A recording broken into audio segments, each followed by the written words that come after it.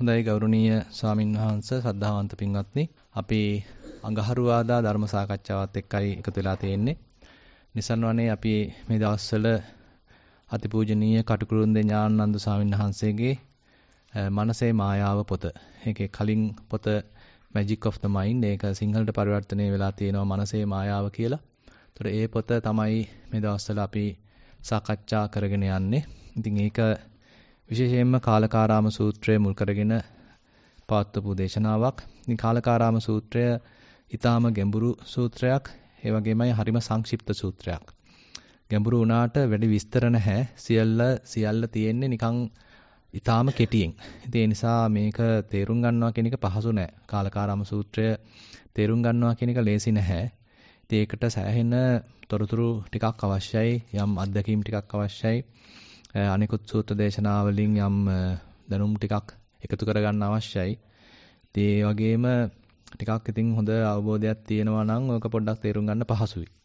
ඉතින් කටුකුරුන් සානාසේ ඒ නිසා අපිට ඒකට වමනා කරන්නේ අවබෝධය ලබා දෙන්න මේ සම්පාදනය කරලා තිනවා මේ පොත. ඉතින් මේ පොත නිසා ඊටාම වැදගත්. ඒ වගේම අපේ භාවනාවටත් වැදගත්. අපි කරන භාවනාවට යම්කිසි સિદ્ધාන්තමය වශයෙන් නැත්නම් පරියත්ති පැත්තෙන් හොඳ පසුබිමක්, හොඳ බේස් එකක් හදලා දෙන්නත් ඉතින් මේ පොත ඒ නිසා හුඟක් උපකාර වෙනවා.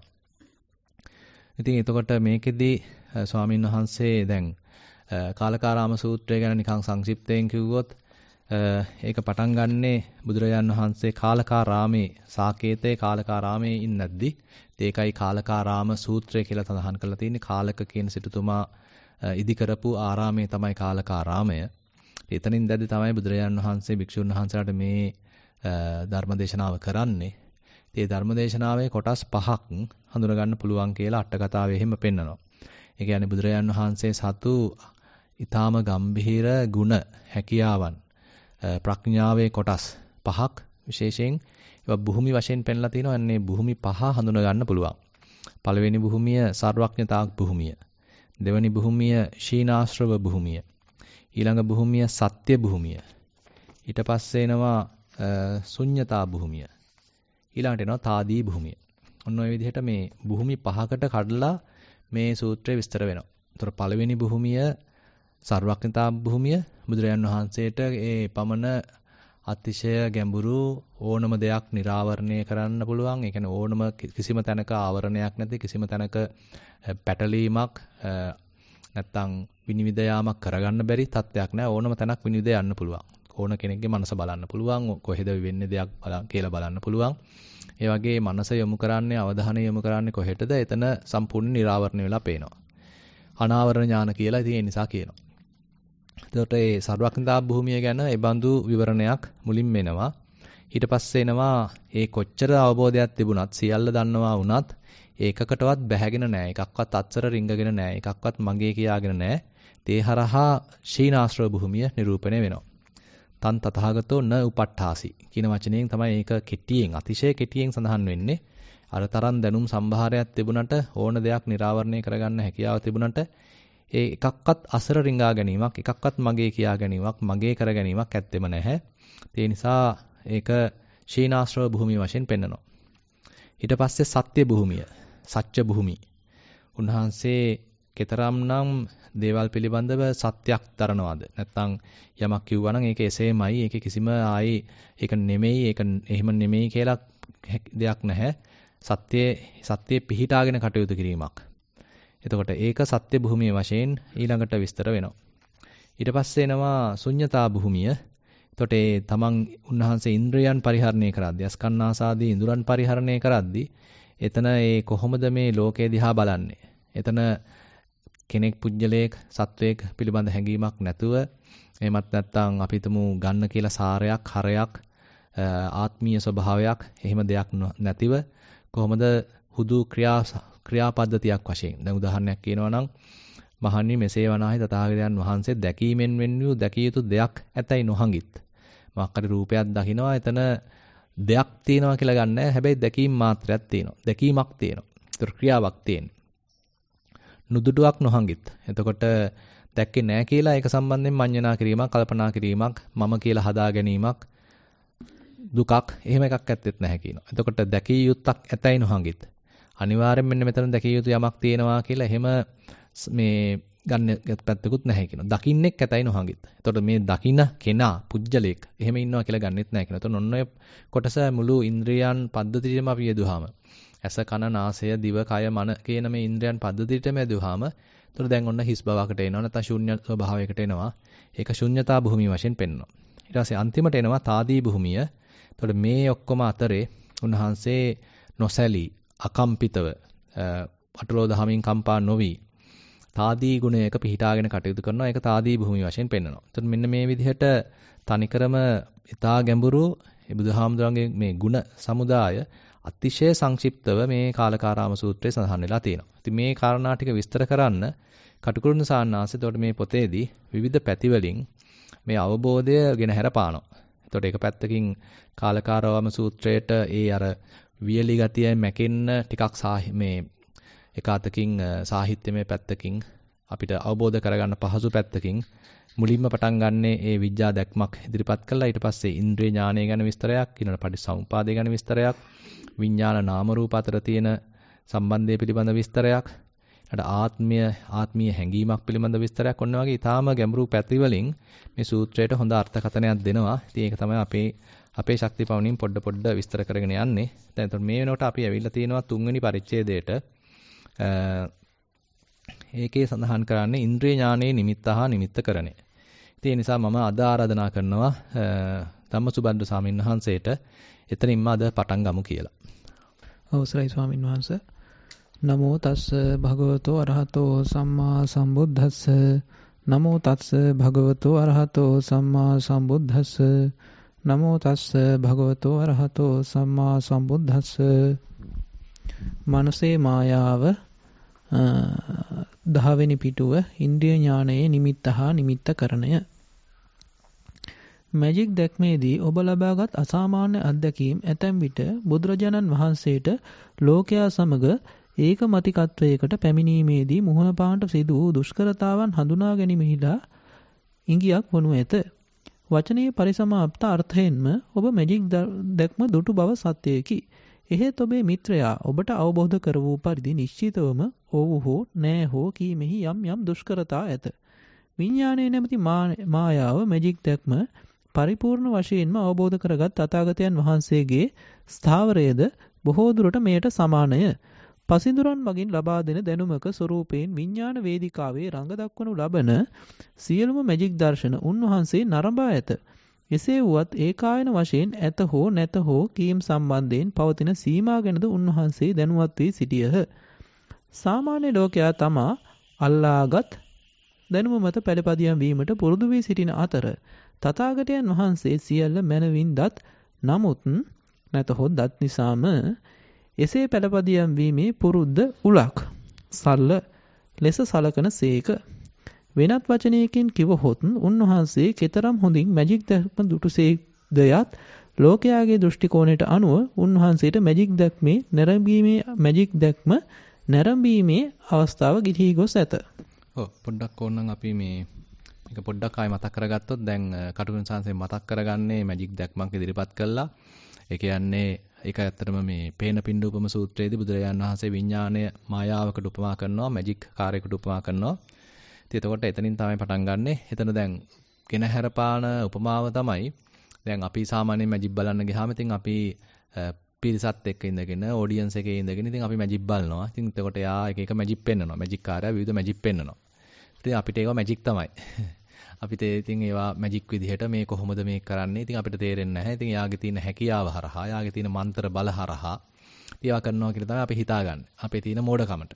හිතන්න යා ඔන්න හාවෙක් පෙන්නවා. ඉතින් කොහෙවත් නැති හාවෙක් ඔන්න එකපාරට මතුවෙනවා. ඉතින් අපි හිතන්න පුළුවන් මෙයා මේක මැව්වා කියලා. නැත්තම් ඔන්න මල් පොකුරක් පෙන්නවා. ඊට පස්සේ ඔන්න ඒකත් ඉතින් මැව්වා කියලා හිතා ගන්න පුළුවන්. එයා සතු අසීමිත හැකියාවක් තියෙනවා කියලා. ඉතින් අපිට දෙන්න යම්කිසි රසවිඳීමක් නැත්තම් ඒකෙන් ත්‍රාසයකට බිහිතියකටපත් වීමක් වෙන්න පුළුවන්. ඉතින් එතකොට එන්න මැජික් වෙනවා. ඊට පස්සේ ඉතින් ඔතන ඉන්න යම්සි නුවණක්කාර මිනිස්සෙක් මේක කරන්නේ මේ මිනිස්සයා කරන්නේ බොරුවක්. නැත්නම් මේ මිනිස්සයා කරන්නේ ඇස් බැඳුමක් කියලා හිතලා එයා යනවා මැජික් කාර්යයට හොරෙන් පිටිපස්සෙන් වේදිකාවේ පිටිපස්සෙන් ගිහිල්ලා යා කරන ඔක්කොම ඒ හොර වැඩ ටික එයාගේ සටකපටකම් ටික එහෙම නැත්නම් ඒ නූල් සූත්‍ර ටික ඔක්කොම අල්ල ගන්නවා. දැන් ඊට පස්සේ ඒක තේරුණාට පස්සේ දැන් කොතරම් දුරට තේරුණාද කියනවා නම් ඊළඟට මෙයා කොයි විදිහට මේ මැජික් එක පෙන්නයිද කියන තරමටම අර මිනිස්සයාට තේරෙනවා. ඒ නුවණක්කාරයට තේරෙනවා මෙයාගේ මෙන්න මේ තියෙනවා හොරසාක්කුව, මෙතන තියෙනවා අපිටම හොර නූල් බෝල, මේ නිකන් කපපු මේ අපිටම වලවල් වගේ දේවල්, ඔය වගේ විවිධාකාර ක්‍රමවලට සංගවලා තියෙනවා විවිධ බොරු ටිකක්. එතනින් එයා ටක් ගාලා අනිත් අයගේ ඇහැ වහලා මේක දේවල් ගන්නවා. ඉතින් මේ ටික ඔක්කොම දැනගත්තට පස්සේ දැන් ඉතින් ඒ නුවණක්කාරයාට මේක තවදුරටත් මැජික් නෙමෙයි. එයා ඉතින් දැන් අර මුළු සිද්ධියම දකිනවා. ඒ දකින්නේ අර ඔඩියන්ස් එකේ ඉන්න, පරිශදයේ ඉන්න අයගේ මුලාවෙන් නෙමෙයි, ඒ වෙනුවට මෙයා තුළ ඇති කරගත්ත අවබෝධයෙන්. දැන් ඔය ගැන අපිට දැන් ගලපන්න පුළුවන් බුදුහාමුදුරන්ගේ පැත්තට. දැන් බුදුරජාණන් වහන්සේ එතකොට නිකන් මැජික් දෙක දැක්කා වගේ. අර නුවණක්කාරයා එහා පැත්තෙන් ගිහිල්ලා පිටිපස්සෙන් ගිහිල්ලා මැජික් කාර්යය පෙන්වන මැජික් වල තියෙන ඒ සටකපට කන් ටික ඔක්කොම දැක්කා වගේ. දැන් මේ හිත ඇතුලේ තියෙන ඔක්කොම ටික බුදුහාමුදුර දැකලා තියෙනවා. කොහොමද මේ විඥාන නාම රූප අතර මේ සිද්ධ වෙන ගනුදෙනු මේවා අතර මේවා හරහා කොහොමද කෙනෙක් පුජ්‍යලයක් මමෙක් හදලා දෙන්නේ? අරක තියෙනවා මේක තියෙනවා කියලා හිත ඇතුලෙන් කොහොමද හදලා දෙන්නේ කියලා පැති වගේක් ඔන්න දැන් බුදුහාමුදුර අවබෝධ කරගන්නවා. දැන් හැබැයි ඉතින් අපි ඒක අවබෝධ කරගත්තේ නැති අනිත් මහ ජනතාව. අපි සියල්ල ඉතින් අරවා ඔක්කොම තියෙනවා කියලා හිතාගෙන මේවා ඔක්කොම හරි රසවත් කියලා හිතාගෙන ඒවට අප්පුඩි ගහගෙන ඔල්වර සන්දීගෙන ඉඳද්දි බුදුහාමුදුර දැන් උත්සාහ කරනවා අර පිටිපස්සෙන් ගිය මැජික් එක දැකපු නිවැරදිව අවබෝධ කරගත්ත මනුස්සයා වගේ මෙතන මේ අපි දකින දේ අපි මේ ඉන්ද්‍රියයන්ට හසු කරගන්න ඇස්කන්නාසාදී ඉන්ද්‍රයන්ට හසු කරගන්න දේ මෙතනක් තියෙන්නේ මේ බොරුවක් මෙතනත් මේ බොලා මුලා වෙලා ඉන්නේ කියලා අපිට තේරුම් කරන්න ඉතින් බුදුහාමුදුර උත්සාහ කරනවා. ඉතින් ඒක ටිකක් අමාරුයි. මොකද දැන් අර මැජික් කාර්යයා අර වගේ දේවල් ලස්සනට පෙන්නද්දි බහුතරයක් ඉන්නේ මේ රැස්වීම ශාලාවේ නැත්නම් ඒ ඔඩියන්ස් එකේ. ඒතර ඒගොල්ලන්ට මේක පුදුමාකාර රසවත් දෙයක්.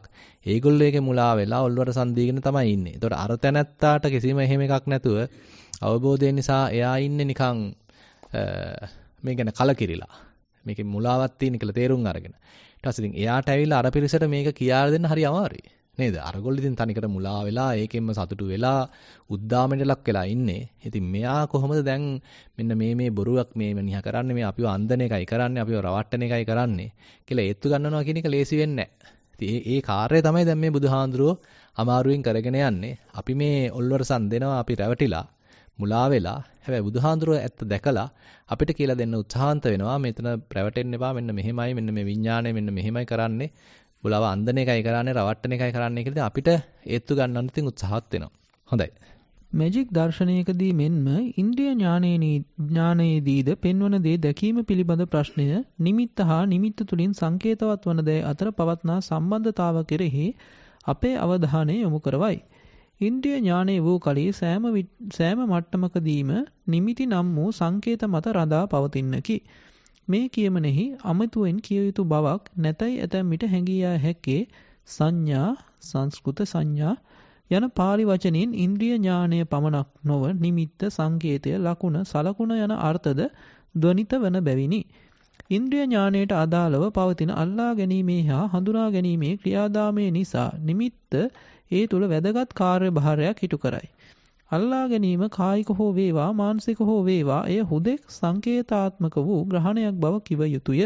සැබවින්ම ස්පර්ශයට ඉලක්ක වන්නේ මතු පිටින් පෙනෙන සීමිත ප්‍රදේශයක් පමණි. එනමුත් ඒ අල්ලා ගැනීම පිළිබඳ මානයකට ප්‍රමාණවත් වන භ්‍රාන්තියක් ඇති කරවන්නකි. හඳුනා ගැනීම සිදුවන්නේද අනියත අත්නෝමතික සීමාවන් තුල පමණි. අනිත්‍යතා නීතිය නිරන්තරයෙන්ම ඊට හරස් වන නමුදු විපරිණාම ස්වභාවය වඩාත් නොතකා හරිමින් හඳුනා ගැනීමේ මානය තහවුරු කරගනු ලැබේ. මෙසේ බලන කල අල්ලා ගැනීම සහ හඳුනා ගැනීම යන ක්‍රියාදාමයන් දෙකම නිමිති හා සංකේත අනුසාරයෙන් පවත්වාගෙන යන බව පෙනේ. හොඳයි. ඉතින් මේ කියන ඡේදය හරි මේ කියන්නේ සෑහෙන මේ විස්තර කරන්න වෙනවා ගැන ගැඹුරුයි. දැන් අපි මෙහෙම දේවල් අහලා ඇති දහම තුල සංඥා විපල්ලාස කියලා නේද? සංඥා විපල්ලාස කියලා විපල්ලාස තුනක් ගැන අහනවානේ. දේශනා කරලා තියෙනවානේ බුදුහාඳුරෝ. සංඥා විපල්ලාස, චිත්ත විපල්ලාස, දිට්ඨි විපල්ලාස කියලා තුනක් පෙන්නනවා. ඒ කියන්නේ දැන් අපි දේවල් හඳුනගන්නේ ඒක තියෙනවා, මේක ඇත්තයි, මේක දිගට තියෙන දෙයක්, මේක ස්ථිරයි, මේක නිට්ටයයි කියලා සංඥාවක් අපි ගාව තියෙනවා. ඒතර අපි දෙයක් දිහා බලද්දි දැන් අපි පාරේ යනවා. පාරේ යනකොට ඔන්න ඔල්ලෝසු කණුවක් දකින්න. එතකොට ඔන්න ඔල්ලෝසුවක් තියෙනවා. ඔල්ලෝසු කණුවක් තියෙනවා. ඊට පස්සේ ඔන්න බස් ස්ටෑන්ඩ් එකට යනවා. බස් තියෙනවා. මේ ඔක්කොම තියෙනවා නේද? එහෙමනේ අපි සලකන්නේ. එතකොට මේක ස්ථිරයි. මේක ඉතින් බස් එක තියෙනවා දැන්. පාර හදලා තියෙනවා.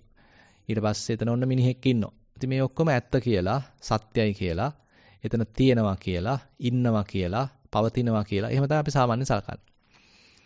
ඊට පස්සේ එහෙම තමයි ඊට පස්සේ අපි කල්පනා කරන්නේ. ඊට පස්සේ දැන් ගෙදෙට්ට ඇවිල්ලා කල්පනා කරනවා, බස් එකේ යන ගමන් කල්පනා කරනවා, එහෙට මෙහෙට ගලපනවා. ඒ කල්පනා වෙන්නේ චිත්ත මට්ටමේදීත් ඉතින් ඒ විදිහට තමයි අපි කල්පනා වෙන්නේ. ඊට පස්සේ ඕක දැන් දිගට කල්පනා කළා ගලපලා හිත ඇතුලේ මොනවා හරි තියරි හදාගෙන මොනවා හරි සංකේත හදාගෙන සංකල්ප හදාගෙන ඒකේ මොකක් හරි අපි හිතමු න්‍යායක් ගොඩ නැගුවොත් අපි ඒකේ මොකක් හරි මොකද්ද ෆෝමියුලා එකට කියන්නේ මේ සූත්‍රයක් මොකක් හරි සූත්‍රයක් ගොඩ නැගුවොත් එහෙම ඒකම තමයි ඔන්න ඇත්ත. අනිත් ඒවා නම් ඔක්කොම බොරු. මේක තමයි මම දැනගත්ත එක මම මේ හිතාගත්ත එක මට තේරිච්ච එක තමයි ඇත්ත. අනිත් ඒවා නම් ඔක්කොම බොරු. ඉතින් ඔන්න ඒ විදිහට අවස්ථා තුනකින් අපි විපල්ලාස වලට අහු වෙනවා කියලා බුදුහාඳුරෝ කියනවා. විපල්ලාස කියන්නේ වැරදි විදිහට වටහා ගැනීම කියලා හිතාන්න පුළුවන්. ඒතකොට වැරදි විදිහට හඳුනා ගැනීමක් මුලින්ම සිද්ධ වෙනවා සංඥා මට්ටමේදී. ඒක අර නිත්‍ය සංඥාවට අපි අහු වෙනවා. ඊළඟට ඒ කියන්නේ ඒක පෙන්නවා පැති හතරකින් වගේ පෙන්නවා. අනිත්‍ය වූ දෙය නිට්ටයයි කියලා ගන්න වැරදි සංඥාවක් තියෙනවා. ඊළඟට දුක් වූ දෙය සැපයි කියලා ගන්න වැරදි සංඥාවක් තියෙනවා. ඊළඟට අනාත්ම වූ දෙය ආත්මයයි කියලා ගන්න වැරදි සංඥාවක් තියෙනවා. ඊළඟට අසුභ වූ දෙය සුභයි කියලා ගන්න වැරදි සංඥාවක් තියෙනවා. එතන ඔන්න ඒ වගේ ඒතර අපි මුලම වරද්ද ගන්නවා. නේද? අපි දැන් මේ ඉන්ද්‍රයන්ගෙන් සංඥා ගනිද්දී විවිධ සංකේත ගනිද්දී නිමිති ගනිද්දී එක්කම තියෙනවා මේක ඇත්ත. මේක දිගට තියෙන දෙයක් මේක ස්ථිර දෙයක් කියලා ගත්තොත්ම තමයි නිමිති අහුවෙන්නේ. අපිට ඒක නිමිති වෙන්නෙත් අපි අපේ ඇතුලේ මේක තියෙනවා. මේක ඇත්ත. නැත්නම් මේක ස්ථිරයි. මේක නිත්‍යයි කියලා ඒ ස්ථිරත්වය ඈඳගෙන බැලුවම තමයි මේක අර වගේ නිමිති ගන්නත් පුළුවන්. ඊට පස්සේ දැන් ඕකේ සංඥා මට්ටමේදී ඔන්න ඉතින් වැරදුනා. වැරදුනාට පස්සේ දැන් ඒ ආපු වැරදි ඩේටා ටික දැන් ඇතුලේ අරගත්තේ වැරදි ඩේටා ටිකක්, වැරදි තොරතුරු ටිකක්. ඒක තමයි අපි පාවිච්චි කරන්නේ ඊට පස්සේ ඇතුලේ හිතන්න, කල්පනා කරන්න නේද? ඇහෙන් රූප ටිකක් දැක්කා, ඒ තොරතුරු ටික ඔන්න ඇත්ත කියලා සැලකුවා, සංඥා ටික ඇත්ත ටික කියලා සැලකුවා. ඒ අනුව දැන් කල්පනා කරනවා. ඒ අනුව හිතනවා. අර පැත්තට කල්පනා කරනවා, මේ පැත්තට කල්පනා කරනවා. දැන් කල්පනා කරන මට්ටමක් හිත ඇතුලේ මට්ටමක් එතනත් ගොඩ නැගෙනවා. එතනත් ඉතින් වැරදි දැන්. මොකද වැරදි මත පදනම් වෙච්ච වැරදි කල්පනානේ දැන් යන්නේ නේද? එතනත් වැරදි. ඒක අපි කියනවා චිත්ත විපල්ලාස කියලා. දැන් ඔහොම කල්පනා කරන්න ගිහිල්ලා හිතන්න දැන් හිත නිකන් පොඩ ඒ જાතියටම කල්පනා වෙනවනේ. මේක තියෙනවාමයි කියලා හිතාගෙන. යානම් හරි හොඳයි කියලාම හිතනවා. යානම් දැන් හරි හොඳයි කියලාම හිතනවා. නේද? අන්තිමට දැන් හොඳ වෙනවා. නේද? එයාගේ දැන් වැරදි පේන්නේ නැහැ. එයාගේ වැරද්දක් ඉතින් අනිත් අය කිව්වට ඉතින් බාර ගන්නත් කැමති නැහැ. ඉතින් එයා මට හොඳයිනේ. නේද? ඉතින් මගේ අතින් හරි දැන් දාලා එයා හොඳ කරගන්නවා. නේද? ඉතින් එතකොට අර ඒ මට්ටම ඉතින් අපිට කියන්න පුළුවන් කෙලින්ම දැන් දිට්ටිගත වෙලා. දැන් දෘෂ්ටිගත වෙලා තියෙන්නේ. දැන් හොල්ලන්න බෑ. දැන් ඉතින් අම්මා කිව්වට පුතේ උඹට ඕක හරියන්නේ නැහැ කියලා අහන්නේ නැහැ. නේද? තාත්තා කිව්වට පුතේ උඹට ඕක හරියන්නේ නැහැ කියලා ඒ අහන්නෙත් නැහැ. යාළුවොත් කියනවා උඹට බං ඕක හරියන්නේ නැහැ කියලා ඒත් අහන්නේ නැහැ. දැන් ඉතින් දෘෂ්ටිගත වෙලා. ඉතින් උතන දැන් හොල්ලන්න බෑ. ඉතින් ඔන්නේ වගේ මට්ටම් තුනක්. කියන්නේ මුල් මට්ටමේදී අපිට හදා ගන්න පුළුවන් නම් අන්න ජාමේ බේර ගන්න පුළුවන්. දෙවෙනි මට්ටමේදී හරිය හදා ගන්න පුළුවන් නම් ඒත් නරක නෑ. තුන්වෙනි මට්ටමේදී හදන්න බෑ. තුන්වෙනි මට්ටමේදී නිකන් අටුවම් බහැලා තියෙන්නේ. කෙලින්ම ඒක නිකන් හાર્ඩ්කෝර් වෙලා තියෙන්නේ. කෙලින්ම නිකන් ඒක ෂෝට් සර්කිට් වෙලා තියෙන්නේ. ඉන් එහාට හදන්න බෑ. ඉතින් ඒ නිසා මේ දෘෂ්ටිගත වීම දක්වා මේක යන්න පුළුවන්. දැන් එතකොට දැන් ඒ එක පැත්තක් ඒ පැත්තෙන් ඕක මතක තියාගන්න පුළුවන්. දැන් කටුකුරුසානසේ කියනවා ඉන්ද්‍රිය ඥානයේ වූ කලි සෑම මට්ටමකදීම නිමිති නම් වූ සංකේත මත රඳා පවතින්නකි. දැන් උන්ට ඕන මේක සයන්ස් කැලලක් දාගන්න පුළුවන්. දැන් අපි හිතමු මේක නිකන් පොඩි සෙන්සර් එකක් තියෙන්නේ නේද? ඇහි පොඩි සෙන්සර් එකක් තියෙන්නේ. සෙන්සර් එක එතකොට මේ ආලෝකයේ තියෙනකොට ආලෝක කදම්බයක් ඇවිල්ලා පොඩි සංඥාවක් ඇති කරන්නේ නේද? මේ දෘෂ්ටි විතානයේ පොඩි නිකන් ඉමේජ් එකක් ඇති කරන්නේ. එතකොට ඒක අනුසාරයෙන් අපි පුංචි නිමිති ටිකක් තමයි ගන්න. මේක දිගයි, මේක කොටයි, මේක සුදුයි, මේක කළුයි, මේක හතරැස්, මේක රවුම්. මේ වගේ මේක ඊටාම මේ ප්‍රාථමික මට්ටමේ නිමිති ටිකක් තමයි අපේ ඇහැ හරහා අපි ගන්නෙ. දැන් මේක කියනවා ඉන්ද්‍රිය ඥානයේ වූ කලි සෑම මට්ටමකදීම නිමිති නම් වූ සංකේත මත රඳා පවතින. ඒතකොට මෙන්න මේ සංකේත අනුසාරයෙන් තමයි අපි මේ ඇහැ පාවිච්චි කළේ තොරතුරු ගන්නෙ. කනටත් ඒ වගේමයි සංකේත ටිකක් තමයි අහුවෙන්නේ. නාසයටත් ඒ වගේමයි, දිවටත් ඒ වගේමයි, අපි තුන් ස්පර්ශයටත් ඒ වගේමයි. අපි හිත පැත්තකින් තියමුකෝ. ඊට පස්සේ දැන් මේ සංඥා කියන වචනය ගැන ඊළඟට කියනවා. සංඥා කියන එකෙන් හැඟෙනවා පැති ගොඩක්. දැන් ඔය ඉංග්‍රීසියෙන් කියන perceptions කියලා. දැන් perception කියන එකට එහා ගිහිල්ලා තව නිකන් ඒකේ බොහොම මූලික මට්ටමේදී ඒවා නිකන් සංකේත නැත්නම් signs නැත්නම් marks නිකන් ලකුණු ඒ මට්ටම පවා මේ සංඥා කියන වචනේ තියෙනවා. දැන් perception කිව්වහම ඊට වඩා ටිකක් එහාට ගිහින් නිකන් අපේ හිතේ ඇතිවෙච්ච ආකල්පයක් attitude එකක් නිකන් ආකල්පයක් කියන මට්ටමට ඒක වර්ධනය වෙලා. ඊට වඩා උඟා ප්‍රාථමික මට්ටමේ නිකන් අර ගත්ත සංකේත සංඥා ලකුණු signs කියන මට්ටම අල්ලගන්න පුළුවන්. දැන් එතකොට කටුසානසේ කියනවා සංඥා යන පාලි වචනයෙන් ඉන්ද්‍රිය ඥානයේ පමණක් නොව නිමිත්ත සංකේතය ලකුණ සලකුණ යන අර්ථද ධ්වනිත වන බැවිනි. ඉන්ද්‍රිය ඥානයට අදාළව පවතින අල්ලා ගැනීමේ හා හඳුනා ගැනීමේ ක්‍රියාදාමයේ නිසා අල්ලා ගැනීමේ හා හඳුනා ගැනීමේ ක්‍රියාදාමයේ නිසා නිමිත්ත ඒ තුල වැදගත් කාර්යභාරයක් ඉටු කරයි. දැන් ඔතන තවත් දෙයක් තමයි දැන් අපේ හිත ඇතුලේ තියෙන රාග ద్వේෂ මෝහ මේ ඔක්කොම කෙලස් ටිකෙන් මොකක් හරි දෙයක් දැකපු ගමන් හඳුනා ගැනීමේ කැලලකුත් සිද්ධ වෙනවා. ඒකත් එක්ක බැඳීමකුත් සිද්ධ වෙනවා. ඒතර ඔන්න ඔය දෙක නිකන් පැරලල් වගේ යන්නේ. එක මොහොතේ ටංකල් හඳුනා ගැනීමක් වුණා ඒත් එකම බැඳුනා. මේ කෑලි දෙකම එකට මේ අපේ හිතේ කෙලස් තියෙන තාක් ඔය දේ සිද්ධ වෙනවා. ඒක දැන් කටුකුන් සානස ඉස්සරහදී විස්තර කරනවා. ඒතකොට ඒ කියන්නේ අපි හඳුනා ගැනීමෙන්ම නතර වෙන්නේ නැහැ. හඳුනා ගැනීමට සෑහෙන බලපෑමක් එල්ල වෙනවා අපේ හිත ඇතුලේ තියෙන කෙලෙස් වලින්. දැන් මෙහෙම කියන්නකෝ. දැන් අපි හිතමු ඔන්න අපි ගත්ත උදාහරණයම ගත්තොත් අපි තෝන්න පාරේ අපි යනකොට ඔන්න ගෑනු කෙනෙක් දකිනවා. අපි හිතමු තරුණ ගෑනු ළමෙක්. දැන් එතකොට ඒ ගෑනු ළමයා අපි හිතමු දැක්කේ වයසක මිනිහෙක් කියලා. දැන් වයසක ආතා කෙනෙක් සීයා කෙනෙක් දැන් ඒ ගෑනු ළමයාව දකිනවා. ඉතින් මේ ආතා ඉතින් දැන් 60 පැනලා සෑහෙන්න ඉතින් වයසට ගිය කෙනෙක් දැන් සෑහෙන්න අපි හිතමු පිනක් දහමක් කරගෙන ඉන්න කෙනෙක් කියලා. ඉතින් එයාට ඉතින් මේ ගෑනු ළමයා දැක්ක කියලා ලොකු දෙයක් නැහැ ඉතින් තවත්. ඉතින් ගෑනු ළමෙක් තමන්ගේ මිනිවිඩිය වගේ නේද? එහෙම හැඟීමක් තමයි එතකොට එයාගේ තියෙන්නේ. ඉතින් එයා ඒ අනුවට තමයි ඒ ගෑනු ළමයාගේ නිමිති බලන්නේ නේද? මේ අපේ දුව වගේ නැත්නම් මේ අපේ මිනිබිරි වගේනේ. මෙයා නම් උසයි අපේ මිනිබිරි නම් කළුයි මොනවා හරි එහෙම නිමිති ටිකක් ගත්තා. ඒ කෙනෙක්. ඊට පස්සේ හිතන්න ඒ ගෑනු ළමයාම ඔන්න තරුණයෙක් දකිනවා. නේද? අපි තුමේ තරුණයා දැන් ගෑනු ළමෙක් හොයමින් ඉන්න කාලේ. නේද? කාවාරි හොයමින් සහකාරියක් හොයමින් පෙම්වතියක් හොයමින් ඉන්න කාලේ එහෙම දැන් මෙයාව දැක්කා. දැන් මොකද වෙන්නේ? දැන් ඉතින් සෑහෙන්න ඊට එහා යනවනේ නේද? මෙයා කොහෙද ඉන්නේ දන්නේ නැහැ. දැන් බැඳලාද දන්නෙත් නැහැ. මෙයා නම් හරි ලස්සනයි. මට වඩා මේ සුදුයි. මම ඉතින් කැමතියි. අරවා මේවා දැන් ඉතින් තව නිමිති බලනවා. තව ඉතින් අංගපසංග බලනවා. තව ලං වෙලා බලනවා. කිට්ටු කරලා බලනවා. කතා කරලා බලනවා. නේද? ඇඩ්‍රස් එක ඉල්ල ගන්නවා. දැන් ඉතින් කතන්දර ගොඩයි. ඒතර ඒ තව එක්කෙනෙක්. මේ එකම ගෑනු ළමයා හැබැයි නේද? එකම ගෑනු ළමයා. ඊට පස්සේ හිතන්න වෙන ගෑනු කෙනෙක්. එයාත් ඉතින් හිතමු අපේ ටිකක් තරුණෙක් කෙනෙක් කියලා. දැන් මේ ගෑනු ළමයාව දිහා බලලා ඒ ගෑනු ළමයාට සමහරවිට නිකන් ඊර්ෂ්‍යාවක් පහළ වෙන්නත් පුළුවන් නේද? ඉතින් මට වඩා මෙයා ලස්සනයිනේ. කොහොමද මෙයා ලස්සන උනේ? මෙයා ගාන සබම් මොනවාද? මෙයා මට මෙච්චර මම මේවා පාවිච්චි කරනවා මට නම් මෙච්චර ලස්සන වෙන්න බෑ. මෙයා කොහොමද මෙච්චර ලස්සන උනේ? කියලා නිකන් පොඩි ඊර්ෂ්‍යාවක් ඇති වෙන්නත් පුළුවන්. ඉතින් එතකොට මේ එක එක්කෙනාගේ ඉන්ද්‍රිය ඥානය ඉතින් සෑහෙන අර ඒගොල්ලන්ගේ හිත ඇතුලේ තියෙන රාග ద్వේෂ මත සෑහෙන බලපෑමක් කරනවා. රාග ద్వේෂ මෝහ මත ඒ හඳුනා ගැනීම ක්‍රියාවලිය ගන්නා නිමිති ප්‍රමාණයට ලොකු ඉන්ෆ්ලුවන්ස් එකක් තියෙනවා. ලොකු බලපෑමක් කරනවා. ඒතකොට නිකම් මේ ඇහැ තිබුණ වලියට නෙමෙයි මේ සංකේත ගන්නෙ නේද? ඔක්කොටම තිබුණේ ඇස් තමයි නේද? අර වයසක මිනිස්සයාටත් ඇස් දෙකක් තිබුණා. තරුණ ගැටවරයටත් ඒ ඇස් දෙකක් තිබුණා. ඊට පස්සේ අපි තුමා අර කාන්තාවටත් ඇස් දෙකක් තිබුණා. ඉතින් ඇස් දෙකෙන් ගන්න නිමිති පමණයි නම් ඔක්කොමලා එකම නිමිති ටිකක් ගන්න ඕනේ නේද? එහෙමත් නැහැ. ඒ ගන්න නිමිති ප්‍රමාණය, ගන්න නිමිති ලකුණු ඔක්කොම ටික එක එක්කෙනාට සාපේක්ෂව එක එක්කෙනාගේ ඇතුලේ තියෙන රාග ద్వේෂ මෝහ මතින් ලොකු බලපෑමක් ඇති කරනවා. ඒ බලපෑමේ පමණට තමයි නිමිති ප්‍රමාණය, නිමිති වල හැඩහුරුකම් ඔක්කොම ටික තීරණය වෙන්නේ. ඉතින් ඕක එකාතකින් අපි මතක තියාගත්තු සිද්ධාන්තයක්. නිකන් අපි ඇස්කන්නාසාදී ඉඳුරන්ට සාපේක්ෂව නෙමෙයි මේ ගන්නෙ. ඒ ඉඳුරන්ට ලොකු බලපෑමක් ඇති කරනවා අපේ හිත ඇතුලේ තියෙන රාග ద్వේෂ මෝහයන්. අපේ හිත ඇතුලේ තියෙන කෙලෙස් ටික ලොකු බලපෑමක් ඇති කරනවා. ඒ අනුව තමයි නිමිති ගන්න ප්‍රමාණය පවා තීරණය වෙන්නේ. අපි මොන දෘෂ්ටි කෝණයෙන්ද බලන්නේ නේද? අපි මොන හැඩගුරුකන්ද බලන්නේ? මම මගේ ආසාවට අනුව තමයි, මගේ කැමැත්තට අනුව තමයි මම මේ බලන දේ තීරණය වෙන්නේ පවා නේද? එක්කෙනෙක් ඔන්න මූණ දිහා බලන්න පුළුවන්. තවත් ඉන්නේ තව කොහෙවත් බලන්න පුළුවන් නේද? ඒ වගේ ඉතින් එක එක්කෙනා මත ඉතින් ඔක්කොම තීරණය වෙනවා.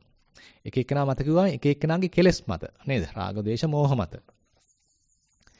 ඊළඟට දැන් මේ කියනවා අල්ලා ගැනීම කායික හෝ වේවා මානසික හෝ වේවා එය හුදෙක් සංකේතාත්මක වූ ග්‍රහණයක් බව කිව යුතුය. හැබැයි සංකේත ඇසුරෙන් තමයි මේක අල්ලගන්නේ. සැබෑවින්ම ස්පර්ශයට ඉලක්කය වන්නේ මතු පිටින් පෙනෙන සීමිත ප්‍රදේශයක් පමණි. දැන් අපිට සාමාන්‍යයෙන් ඇහැට බැහැනේ විනිවිද බලන්න නේද? හැම පසා කරගෙන ගිහිලා බලන්න බෑනේ නේද? ඒතර ඇහැට පුළුවන් මේ පේන හැමේ පැහැය බලන්න පුළුවන්. නැත්නම් හැඩේ බලන්න පුළුවන්. වර්ණේ බලන්න පුළුවන් ඔච්චරයි පුළුවන්. ඒත් ඇහැට බෑ කාගෙන ගිහිල්ලා ඇතුළ බලන්න බෑ. එතකොට එයාට එහෙනම් ඉලක්ක වෙන්නේ නිකන් සීමිත ප්‍රදේශයක් නේද? ඇහැට දැන් අපි එක්කෙනෙක් අරමුණු කරලා බලද්දි. ඒතකොට අනිත් අයව නිකන් පේන්නේ නැහැ වගේ. අනිත් අය නිකන් බෑග්ග්‍රවුන්ඩ් එකට ගිහිල්ලා අනිත් අය නිකන් බොද වෙලා පේන්නේ. ඒතකොට මේ ඉලක්ක කරපු කෙනා තමයි මගේ ඇහැට සීමිත පරාසයක් ඇති කරලා තියෙන්නේ. එනමුත් එය අල්ලා ගැනීම පිළිබඳ මානයකට ප්‍රමාණවත් වන භ්‍රාන්තියක් ඇති කරයි. හැබැයි අල්ලා ගන්න ප්‍රමාණවත් ඒක උනත්.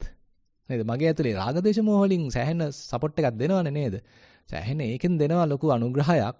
ඒ වුණාට ඒ නිසා අර ඇහැට ලක්ුණේ පොඩි ප්‍රදේශයක් වුණාට ඇතුලෙන් එන රාගදේශයන්ගේ බලපෑම නිසා අනුග්‍රහය නිසා හිත ගිහිලා අල්ලා ගන්න ඒක පාඩුවක් වෙන්නේ නැහැ. මගේ ඇහැට පෙනුනේ පුංචි සීමාවක් සීමිත ප්‍රදේශයක්.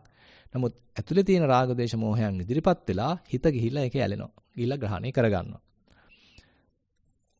ඊළඟට හඳුනා ගැනීම සිදුවන්නේද අනියත අත්නෝමතික සීමාවන් තුල පමණි.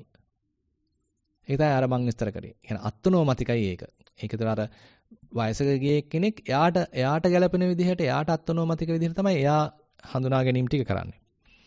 අපි තරුණ කෙනෙක් එයාට ගැළපෙන විදිහට තමයි එයා හඳුනා ගැනීම ටික කරන්නේ. අපි තුමු තවත් කාන්තාවක් එයාට ගැළපෙන විදිහට එයාගේ රාගදේශ මොහයන්ට අනුරූපව තමයි එයා හඳුනා ගැනීම ටික කරන්නේ. හැබැයි මේ මුළු කාර්යයේදීම නිරන්තරයෙන්ම මේ හඳුනා ගැනීමට ලක් වෙන අපි කියමු වස්තුව කියලා. ඒතර ඒ වස්තුව නිරන්තරයෙන් වෙනස් වෙනවා. නේද? ඒක දුකට ලක් වෙනවා. එතන සත්‍ය පුජ්‍යලයක් නැහැ. හැබැයි ඒක වැටහෙන්නේ නැහැ. නේද? මේක වෙනස් වෙනවා කියන එක අපි අත්හරිනවා. ඒක අපිට මග හැරෙනවා. ඒක අපේ පැත්තෙන් ඒක නිකන් සමතලා කරලා දානවා.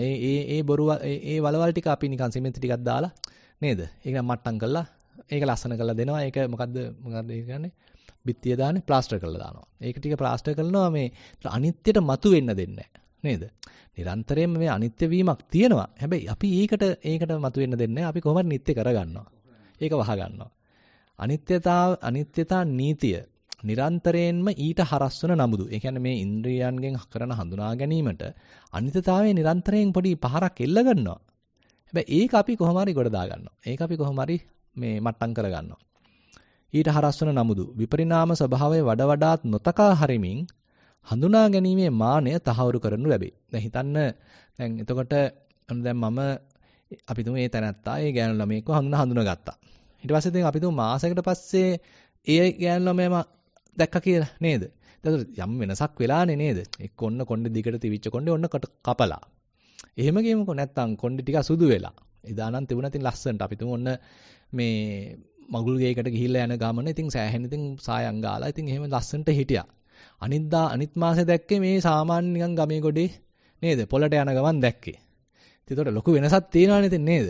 හැබැයි ඉතින් අර හඳුනාගත්ත කෙනාගේ තියෙනනේ රාගදේශ මොහයන් ටික තියෙනවානේ. ඉතින් අර අනිත්‍යතාවය දැන් මෙතන කියනවා බං ලස්සන නෑ බං ඕක නේද? එහෙම කියලා කියනවා. ගණන් ගන්නෑ. ගණන් ගන්නෑ මොකද දැන් බැඳිලා තියෙන්නේ. හිත අර්ථන දැන් අභිරමණයක් වෙනවා. අර යතන ගිහිල්ලා දැන් ලොකු ආසාවක් තියෙනවා. මෙයා මගේ කරගන්න උවමනාවක් තියෙනවා. කමක් නෑ ඒ උනත් කමක් නෑ ඒත් හොඳයි කියලා ඉතින් නේද? අර අනිත්‍යතාවයෙන් විපරිණාමයෙන් කරන බලපෑම අපි කොහොම හරි තල්ලු කරලා පැත්තකින් තියලා අපි අර ඉන්ද්‍රිය ඥාණයෙන් කරන මේ හඳුනා ගැනීමට ඉඩ දෙනවා. ඒක සත්‍ය කරගන්නවා. ඒක නිත්‍යයි කරේ හිතා ගන්නවා. මෙතන ඉන්නේ එයාම තමයි මේ ඉන්නේ. එදා දැකපු එක්කෙනාමයි මේ ඉන්නේ කියලා මොකක්වත් වෙනසක් වෙලා නැහැ කියලා ඉතින් අපි මේක මැච් කරගන්නවා. මේ දෙක ගලප ගන්නවා. මෙසේ බලන කල අල්ලා ගැනීම සහ හඳුනා ගැනීම යන ක්‍රියාදාමයන් දෙකම නිමිති හා සංකේත අනුසාරයෙන් පවත්වාගෙන යන බව පෙනේ. එතකොට අල්ලා ගන්නෙත් නිමිති අනුසාරයෙන් හඳුනා ගන්නෙත් නිමිති අනුසාරයෙන්. හරි අපි ඉස්සරහට යමු.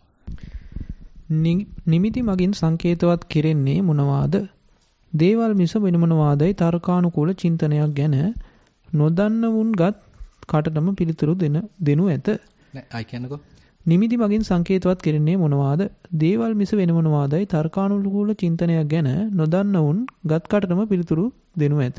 ගත්කටම පිළිතුරු දෙනවා මේ දේවල් මිස වෙන මොනවාද කියලා තමයි ඒගොල්ලෝ උත්තර දෙන්නේ. හරි. විවහාර බුද්ධිය අනුව යතොත් ඇත්තෙන්ම නිමිති අනුව අපි හඳුනා ගන්නා දේ පෙන්눔 කරන සංකේතය. අප හඳුනා ගන්නා දේ නම් දකින්න රූප, අසන ශබ්ද, ආග්‍රහණය කරන ගඳ සුවඳ, ආස්වාදනය කරන රස, ස්පර්ශ කරන වස්තුන් හා දැනගන්නා අදහස්ය. තර්කානුකූලව සිතන්නෝ මේට වඩා නිර්වද්‍ය නිගමනයක් ඉදිරිපත් කිරීමට තැත් දරති.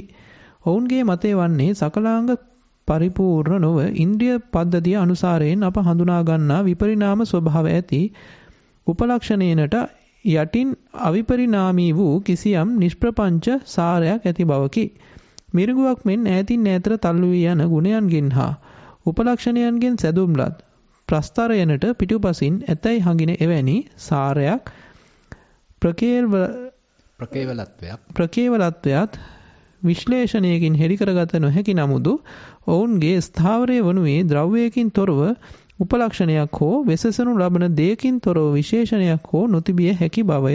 හොඳයි. ඔතනත් ඉතින් කියන්නේ මේ ගැඹුරු කාරණා ටිකක් දැන් කටුකුරුන් සානසගේ මේ පොත්වල කියන්නේ ලොකු විස්තර නැහැ.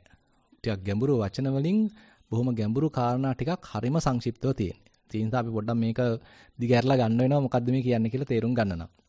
දැන් එතකොට දැන් කවුරු හරි ඇහුවොත් එහෙම නිමිති මගින් සංකේතවත් වෙන්නේ මොකද්ද? අපි හිතන්න දැන් ඔන්න කළු පාට තියෙනවා, රතු පාට තියෙනවා. අද මෙහෙම කියමුකෝ. දැන් මේක. දැන් ඉතින් මම මේක පෙන්ලා කියනවා. දැන් මෙන්න කළු පාටයි. මෙතන තියෙනවා බොත්තමක්. මෙතන තියෙනවා ඔන්න තව මේ ස්පීකර් එකක්. ඊට පස්සේ මේ නිමිති ටික මම පෙන්නලා කාට හරි පෙන්ලා ඇහුවොත් මේ මොකද්ද? කවුරු හරි උත්තරයක් දෙනවා මේ ඇවිල්ලා දුරකථනයක්. නේද? එතකොට නිමිති මගින් සංකේතවත් කරන්නේ දේවල්. ඉතින් අපි සාමාන්‍යයෙන් උත්තර දෙනවානේ. මේක ඇවිල්ලා ඔන්න මේ සෙල්ෆෝන් එක. මේක ඇවිල්ලා ජංගම දුරකථනය.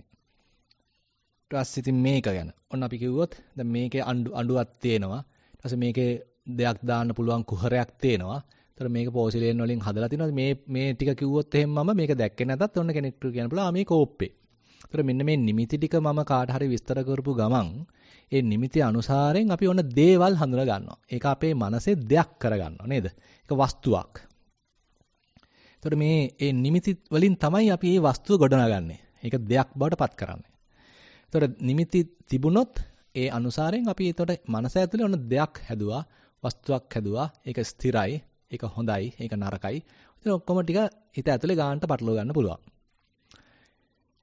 ඊට පස්සේ දැන් මේක චුට්ටක් ඊට එහා ගිහිල්ලා විස්තර කරනවා නම් ව්‍යවහාර බුද්ධිය අනුව යතොත් ඇත්තෙන්ම අපි නිමිති යනු අපි හඳුනා ගන්නා දේ පෙන්눔 කරන සංකේතය. සංකේත ටිකක් තියෙන්නේ. මාක්ස් ටිකක්, ලකුණු ටිකක් තියෙන්නේ. අප හඳුනා ගන්නා දේ නම් එතන රූප තමයි එක පැත්තකින් හඳුනා ගන්න. දැන් මේක ගත්තොත් මෙතන රූප ටිකක් තියෙනවා. අපි දැන් කෝප්පේ කියන එක අමතක කරොත් මෙතන රූප ටිකක්. එක පැත්තකින් ඔන්න වර්ණයක් තියෙනවා. මේක හැඩයක් තියෙනවා නේද? එතකොට මෙන්න මේ රූපී ස්වභාවයන් ටිකක් තියෙනවා. එතකොට ඒ එක පැත්තක්. ඊට පස්සේ මේක ගත්තොත් ඉතින් ඒ රූප ටික තව වෙනස්. මේක ඉතින් වර්ණය ගත්තොත් වෙනස්, හැඩරුව ගත්තොත් වෙනස්. ඉතින් එතන නිමිති ටිකක්, ලකුණු ටිකක් තියෙනවා. හැබැයි මේ රූප හා සම්බන්ධ නිමිති ටිකක්. ඊට පස්සේ හිතන්න සද්ද. දැන් ඔන්න මෙතන ඉන්නකොට අපි හිතමු වඳුරෙක් කෑ ගහනවා. එතකොට වඳුරට ආවේනික සද්ද ටිකක් තියෙනවා. ඊළඟට ඔන්න දැන් කුරුල්ලෙක් කෑ ගැහුවා. එතකොට කුරුල්ලට ආවේනික සද්ද නිමිති ටිකක් තියෙනවා. එතකොට අපිට වෙන් කරගන්න පුළුවන් මේ කෑ ගැහුවේ කුරුල්ලෙක්, අර කෑ ගැහුවේ මිනිහෙක්, අර කෑ ගැහුවේ වඳුරෙක් කියලා අපිට වෙන් කරගන්න පුළුවන්. එතකොට නිමිති අනුසාරයෙන් අපිට වෙන් කරගන්න පුළුවන්. එතකොට ඒ හැබැයි සද්ද වලට ආවේනික නිමිති ටිකක් තියෙන නේද? සද්ද පැත්තෙන් තියෙන සද්ද වලට ආවේනික නිමිති. සද්ද හැබැයි. දැන් කලින් පෙන්වන්නේ රූප හා සම්බන්ධ නිමිති. ඒ වෙයිලා රූප. ඒ වගේමයි සද්ද, ඒ වගේමයි ගඳ සුවඳ, ඒ වගේමයි රස, ඒ වගේමයි ස්පර්ශ. එතකොට මේ සංකේත, මේ නිමිති ඒ කොටස් වලට ආවේනික දේවල් තියෙනවා. ඒ කියන්නේ රූප ඔක වෙනත් පැත්තකින් කියනවා නම් ධර්ම පැත්තෙන් කියනවා නම් රූප සංඥා, සද්ද සංඥා, ගන්ධ සංඥා, රස සංඥා, පොට්ටබ්බ සංඥා, ධම්ම සංඥා. කියන හය ආකාරයකින් උතර මේ නිමිති ඉදිරිපත් වෙනවා. සංඥා ඉදිරිපත් වෙනවා. ඒතකොට නිරූපණය වෙන්නේ එක්ක රූප, එක්ක සද්ද, එක්ක ගඳ සුවඳ, එක්ක රස, එක්ක ස්පර්ශ, එක්ක ධම්ම. දැන් ඒ ටිකක් ගැඹුරට ගියොත් නේද? ධර්මයේ පැත්තෙන් ගිහිල්ලා ටිකක් ගැඹුරින් හිතලා බැලුවොත් තමයි ඔහොම තියෙන්නේ. දැන් ඕක හැබැයි තව ඕන්ට වඩා හිතන්න ගිහිල්ලා දාර්ශනිකයෝ තව මොක පටලවගෙන තියෙනවා. ඔන්නේ කාරණාවත් ඊට පස්සේ කටුකුරුන් සානසේ මෙහෙම කියනවා. මොකක්ද ඊට පස්සේ කියන්නේ? තර්කානුකූලව සිතන්නෝ මෙයට වඩා නිර්වද්‍ය නිගමනයක් ඉදිරිපත් කිරීමට තැත්දරති. ඔවුන්ගේ මතය වන්නේ සකලාංග පරිපූර්ණ නො වූ ඉන්ද්‍රිය පද්ධතිය අනුසාරයෙන් අප හඳුනා ගන්නා විපරිණාම ස්වභාවය ඇති උපලක්ෂණයට යටින්. උපලක්ෂණය කියන්නේ මේ characteristics. attributes කියමුකෝ. කියන්නේ දැන් මොකක් හරි දෙයක characteristics කියලා ඒ ලකුණු ටික අපිට සාමාන්‍යයෙන් තියෙන්නේ. ඒකට යටින් තියෙනවය අවිපරිණාමී. කියන්නේ කිසිම විපරිණාමයකට භාජනය නොවන, වෙනස් වීමකට භාජනය නොවන. කිසියම් නිෂ්ප්‍රපංච. කියන්නේ හිත ඇතුලේ ප්‍රපංච ගොඩනගන්නේ නැති සාරයක් කියලා එකක් ඔන්නේ ඇතුලේ තියෙනවා කියලා තමයි ඒගොල්ලෝ ඕන්ට වඩා හිතන්න ගිහිල්ලා කල්පනා කරනවා. ඒ කියන්නේ දැන් හිතන්න මං කිව්වොත් මේ තියෙන ෆෝන් එක. කෙනෙකුට කියන්න පුළුවන් මේ ෆෝන් එක ඇතුලේ දෙයක් තියෙනවා, මොකක් හරි සාරයක් තියෙනවා. ඒක ඇතුලේ හරයක් තියෙනවා. ඒක අපේ හිතේ ප්‍රපංච ඇති කරන්නේ නැහැ. ඒක වෙනස් වෙන්නෙත් නැහැ. මේක සාමාන්‍යයෙන් පේන ලකුණු ටිකට අමතරව යට තියෙනවා මොකද්දෝ ගැඹුරු සාරයක්, හරයක්. ඒක වෙනස් වෙන්නෙත් නැහැ. ඒක හිත ඇතුලේ ප්‍රපංච ඇති කරන්නේත් නැහැ. දැන් මේ ඕන්ට වඩා කල්පනා කරන්න කියලා දැන් මේ පොඩ මිනිස්සු කොහොමද මේක අස්සේ දේවල් තියනවා කියලා හිතාගන්නේ. මිනිහෙක් දැකලා ඒක අස්සේ ඔන්න ආත්මයක් තියෙනවා කියලා හිතාගන්නේ. ඒකට ඔන්න ආත්ම පැත්තට දේවල් වල යට මොනවා හරි අපිට නොපෙනෙච්ච හඳුනා ගන්න බැරි වෙච්ච යට කෑලි තියෙනවා කියලා පැත්තක් මේගොල්ලෝ ඕන්ට වඩා හිතන්න කියලා හිතා ගන්නවා. ඊට පස්සේ කියනවා බිරිඟුවක් මෙන් ඈතින් ඈතට තල්ලු වී යන ගුණයන්ගෙන් හා උපලක්ෂණයන්ගෙන් සැදුම්ලත් ප්‍රස්තනයේ පිටුපසින්. ඒ කියන්නේ මේ ලේයර්ස් ටිකක් තියෙනවා දැන්. ඒ ලකුණු ටික පෙන්වන ලේයර් එකක් තියෙනවා. characteristics ටික පෙන්වන, attributes ටික පෙන්වන, ඒ ලකුණු ටික පෙන්වන එක ලේයර් එකක් තියෙනවා. ඒකට පිටපස්සේ ඔන්න තව මොකක් හරි ලේයර් එකක් තියෙනවා. ඒ ලේයර් එකට පිටපස්සෙන් ඒ අපි දුන්න ලේයර් එකට මොකක්ද සිංහලෙන් කියන්නේ? ස්තරය. ඔව් ඒ ස්තරයට පිටපස්සේ ඔන්න තවත් ස්තරයක් තියෙනවා. එතකොට මේ ස්තර ගණනාවක් තියෙන. දැන් මේ එක සංකල්පයක් මේ මිනිස්සු කියන ඔය දාර්ශනිකයෝ කියන සංකල්ප තමයි මේ පොඩ්ඩක් එලිට දාලා තියෙන්නේ. එතකොට ඒ ස්තරයනට පිටිපස්සෙන් මේ තවත් මොකක් හරි වෙනස් නොවන ඊළඟට සාරවත් වූ ආත්මීය වූ සමහරට ඕනනම් කියන්න පුළුවන්. ඒ බඳු දෙයක් තියෙනවා කියලා ඉතින් මේගොල්ලෝ කියනවා. හැබැයි ඉතින් එහෙම එකක් විශ්ලේෂණය කරලා බැලුවම නැහැ. අපි දැන් විද්‍යාවෙන් හොයලා බලනවා, කපලා බලනවා, කොටලා බලනවා, කෑලි කඩලා බලනවා, කුඩු කරලා බලනවා. බැලුවාම එහෙම එකක් නැහැ. හැබැයි ඉතින් අරගොල්ලන්ට ඒක එහෙම ඒත්තු ගන්නවන්නත් බෑ. දැන් ඒගොල්ලෝ කියන ස්ථාවරය වෙනුවේ ද්‍රව්‍යයකින් තොරව උපලක්ෂණයක් හෝ ඒ කියන්නේ ඇතුලේ හොඳ කෝ එකක් තියෙන්න ඕනේ, ද්‍රව්‍යයක් තියෙන්න ඕනේ, සබ්ස්ටන්ස් එකක් තියෙන්න ඕනේ. නැත්තම් අපි කිතමු සාරයක් තියෙන්න ඕනේ. එයා තමයි මෙන්න මේ ලක්ෂණ ටික නිරූපණය කරන්නේ. ඒක තමයි ඒගොල්ලන්ගේ තර්කය. එහෙම එකක් නැත්තම් මේ ලක්ෂණ ටික නිරූපණය කරන්න බෑ කියලා තමයි කියන්නේ. ඊට පස්සේ එහෙමත් නැත්තම් වෙසෙසනු ලබන දෙයකින් තොරව කියන්නේ වර්ණනා කරන ලබන දෙයකින් තොරව විශේෂණයක් හෝ නොතිබිය හැකි බවය. මේ ඒ කියන්නේ දැන් අපි මොකක් හරි දෙයක් වර්ණනා කරනවා. ඉදිරිපත් කරනවා, විස්තර කරනවා. එහෙම විස්තර කරන දෙයකින් තොරව ඒ විස්තර කරන්න පාවිච්චි කරන විශේෂණ තියෙන්න බෑ කියලා කියනවා. ඉතින් ඔන්න වගේ ටිකක් පටලවා ගැනීම ගොඩක් ඕන්ට වඩා හිතන්න ගිහිල්ලත් මිනිස්සු ඇති කරගෙන තියෙනවා. දැන් මේ මනසේ සීමාවක් නැහැ නේ කල්පනා කරන්න ගියාම. කල්පනා කරලා තාත්තින් මේක අවුල් කරගෙන තියෙනවා. හැබැයි දැන් බුදුහාඳුරෝ එක මට්ටමකදී කියන්නේ මේක තියෙන රූප නිමිති. මේක තියෙන සද්ද නිමිති. නැත්නම් සද්ද සංඥා, ගන්ධ සුවඳ පිළිබඳ සංඥා, රස පිළිබඳ සංඥා, ස්පර්ශයන් පිළිබඳ සංඥා. මනසට අරමුණු පිළිබඳ සංඥා ටිකක් විතරයි අත්‍තරම තියෙන්නේ. කියලා තමයි බුදුහාඳුරෝ කියන්නේ. මේගොල්ලෝ ඊට වඩා එහාට යන්න ගිහිල්ලා පටලවාගෙනත් තියෙනවා. හරි. කියමු. කාලකාරාම සූත්‍ර දේශනාවට අනුව තථාගතයන් වහන්සේ දැකීමෙන් පරිබාහිර වූ දකින දෙයක් හෝ ඇසීමෙන් පරිබාහිර වූ ඇසෙන දෙයක් හෝ දැනීමෙන් පරිබාහිර වූ දැනෙන දෙයක් හෝ දැනගැනීමෙන් පරිබාහිර වූ දැනගත හැකි දෙයක් හෝ ඇතයි නොසලකන සේක. ඔව්. අන්න එතන දැන් අපි අර කතා කරපු ටික සම්පූර්ණයෙන්ම දැන් බුදුහාමුදුරුවෝ නිෂේධ කළා දාලා තියෙනවා නේද? බුදුහාමුදුරුවෝ කියන්නේ එහෙම එකක් නැහැ. ඒ කියන්නේ දැකීම මාත්‍රය හැර දැකීමේ ක්‍රියාව මිස ඊට පරිබාහිර වෙච්ච දෙයක් දැකිය යුතු දෙයක් දකින්න සාරයක් එතන නැහැ කියලා බුදුහාඳුරෝ කියලා දාලා තියෙනවා කෙලින්ම නේද? ඍජුවම ප්‍රකාශ කරනවා. එතන ඕන අපිට මතක් කරගන්න ඕන පාලි වාක්‍ය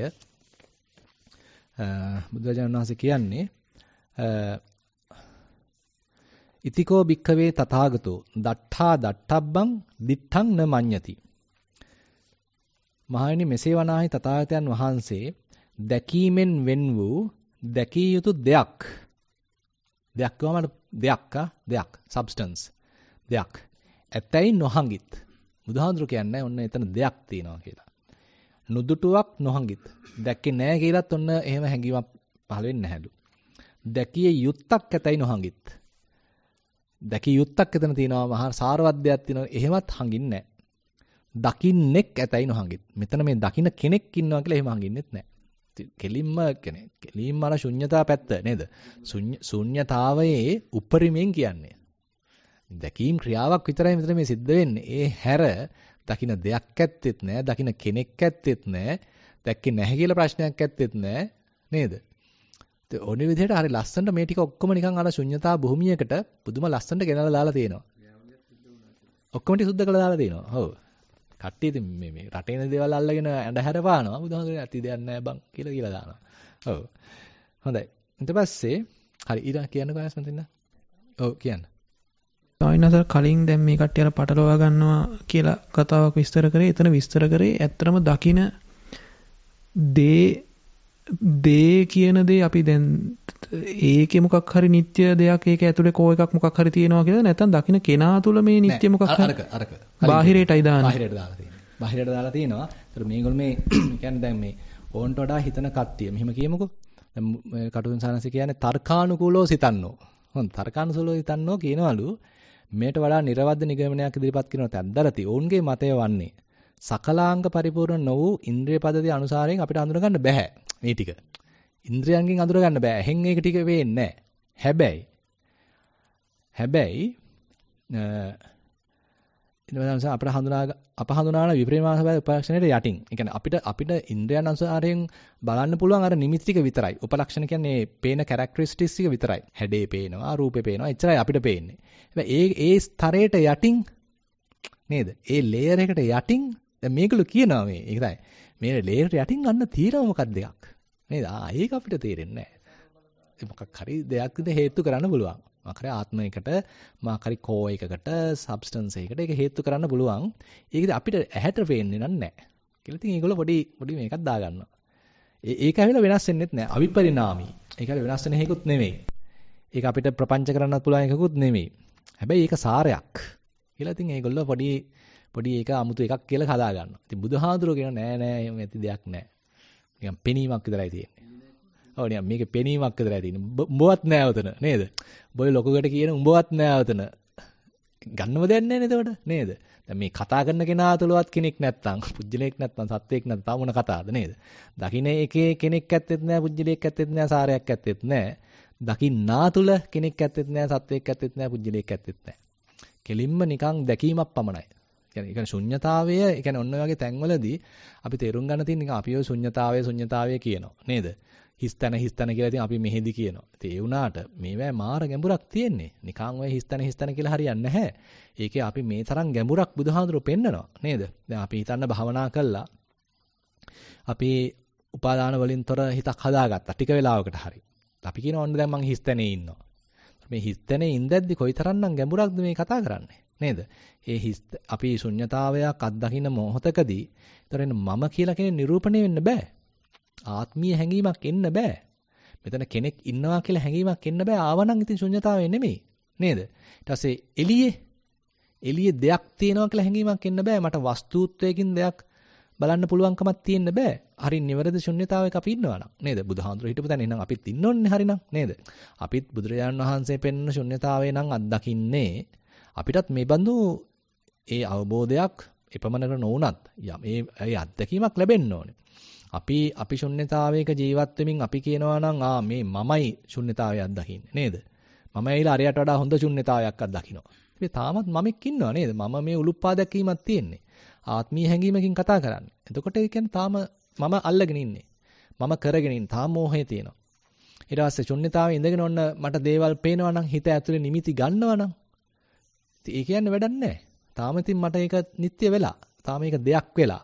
දෙය මගේ හිත ඇතුලේ නිමිති කරනවා.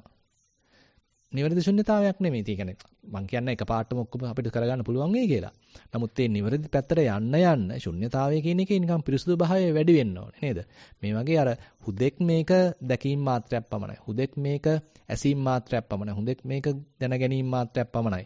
කියන විදිහට ලස්සනට මේක සුද්ධ වෙවි එන්න ඕනේ.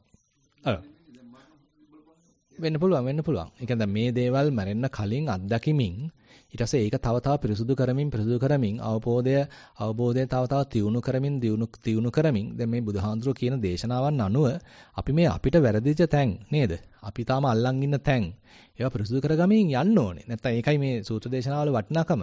දැන් බුදුහාඳුරෝ දැන් ඔය අනිත්‍යාගම් වල විශේෂයෙන්ම දැන් සමහරට අපි කියමු ඒගොල්ලොත් අනිත්‍ය ලක්ෂණයක් අත්දකින්නවා. ඒ හරහා අපි දෙමොන්න නිමිති නොගෙන ඉන්නවා. ශුන්‍යතාවයක් අත්දකින්න. හැබැයි ශුන්‍යතාවය අත්දකින්නේ මම කියලා හදාගන්න පුළුවන්. නේද? ඇතුලේ කෙනෙක් හදාගන්න පුළුවන්. ඒකයි විඥාණයට කෙනෙක්ව හේතු කරන්න පුළුවන්. නමුත් බුදුහාඳුරෝ තමයි කිව්වේ ඒ කෙනෙක්වත් මෙතන අත්දකින්න කෙනෙක්වත් නැහැ කියන කාරණය. දට්ඨාරං න මඤ්ඤති. ඒ කියන්නේ දට්ඨාරං න මඤ්ඤති කිව්වහම එතන ඒ ඇතුලේ තියෙන අත්දකින්න කෙනා කියලා කෙනෙක් නැහැ. නේද? දැකීම සිදුවන කෙනෙක් නැහැ. ඇසීම සිදුවන කෙනෙක් නැහැ. නේද? අසන්නෙක් නැහැ. දකින්නෙක් නැහැ. ගඳ සුවඳ විඳින්නෙක් නැහැ. හිතන කෙනෙක් නැහැ. ඒ ඔය ටිකට ගියාම ඉතින් ගන්න දෙයක් නැහැ අන්තිමට. නේද? තනිකර ශුන්‍යතාවයක් දැන් බලන්න. ඔතන ඔය කතා කරන ශුන්‍යතාවය එසේ මෙසේ සුළුපට ශුන්‍යතාවයක් නෙමෙයි මේ කතා කරන්නේ. ඒතකොට නිකන් අර ක්‍රියා ටිකක් විතරයි තියෙන්නේ. මුළු ලෝකෙම දිහා බැලුවම හුදෙක් ක්‍රියා ටිකක් තියෙන්නේ. ඉතින් මේ ඇස් කන්න ආසාදී ඉඳුරන් ටිකක් මෙතන හැදිලා තියෙනවා. ඒවා අනුසාරයෙන් මේ හිතන්න ආලෝක කිරණ අනම්මනන් ටිකක් ඇසුරු කරගෙන මේක ඇතුලේ මේ පොඩි රංගපෑමක් කරනවා. ඉතින් ඔය ටික ඇස්සේ අපි මේ හිතුවිලි දාගෙන නටනවා. ඉතින් ඔය ක්‍රියා ටිකක් තියෙන්නේ මෙතන ඇතුලේ මෙතනත් කෙනෙක් නැහැ එළියෙත් කෙනෙක් නැහැ. ඔහොම කියලා ගත්තාම අන්තිමට අර කලින් දවසක අපි මතක් කරගත්තේ මේ කවුද මේ අදිමුත්ත මහරහතන් වහන්සේ කියන්නේ? තින කට්ට සමන් ලෝකං යදා පඤ්ඤාය පස්සති. මේක නිකන් තනකොළ කෑලි, බොරළු කෑලි, මේ ලී කෑලි වගේ ගොඩක් තියෙන්නේ නුවණින් දකින්නකොට. ගන්න කියලා සාරයක් නැහැ. ඉතින් හරිම ගැඹුරුයි. ඉතින් ඒක පුදුම ගැඹුරුයි. ඉතින් බුදුහාඳුරේ ලස්සනට නිකන් අර පට බේරලා විස්තර කරන හැටි නේද? දකින්නෙක් නැහැ, දකින්න කෙනෙක් නැහැ, දැකිය යුතු දෙයක් නැහැ. එහෙම කියලා අර මේ පටවල් ටික බෙදලා ගන්න මේ අපේ අවුල ලියාගෙන යන හැටි නම් කියන්නේ හිතා ගන්න බෑ. මාර ලස්සනයි ඉතින් ඇත්තටම. ශුන්‍යතාවයේ බුදුහාඳුර විස්තර කරනවා පුදුමාකාර ගැඹුරකින්. ඔව්. අපි පොඩ්ඩක් එහාට යන්කෝ තව. කාලකාරාම සූත්‍ර දේශනාවට අනුව තථාගතයන් වහන්සේ දැකීමෙන් පරිබාහිර වූ දකින්නක් හෝ ඇසීමෙන් පරිබාහිර වූ ඇසෙන දෙයක් හෝ දැනීමෙන් පරිබාහිර වූ දැනෙන දෙයක් හෝ දැනගැනීමෙන් පරිබාහිර වූ දැනගත හැකි දෙයක් හෝ ඇතැයි නොසලකන සේක.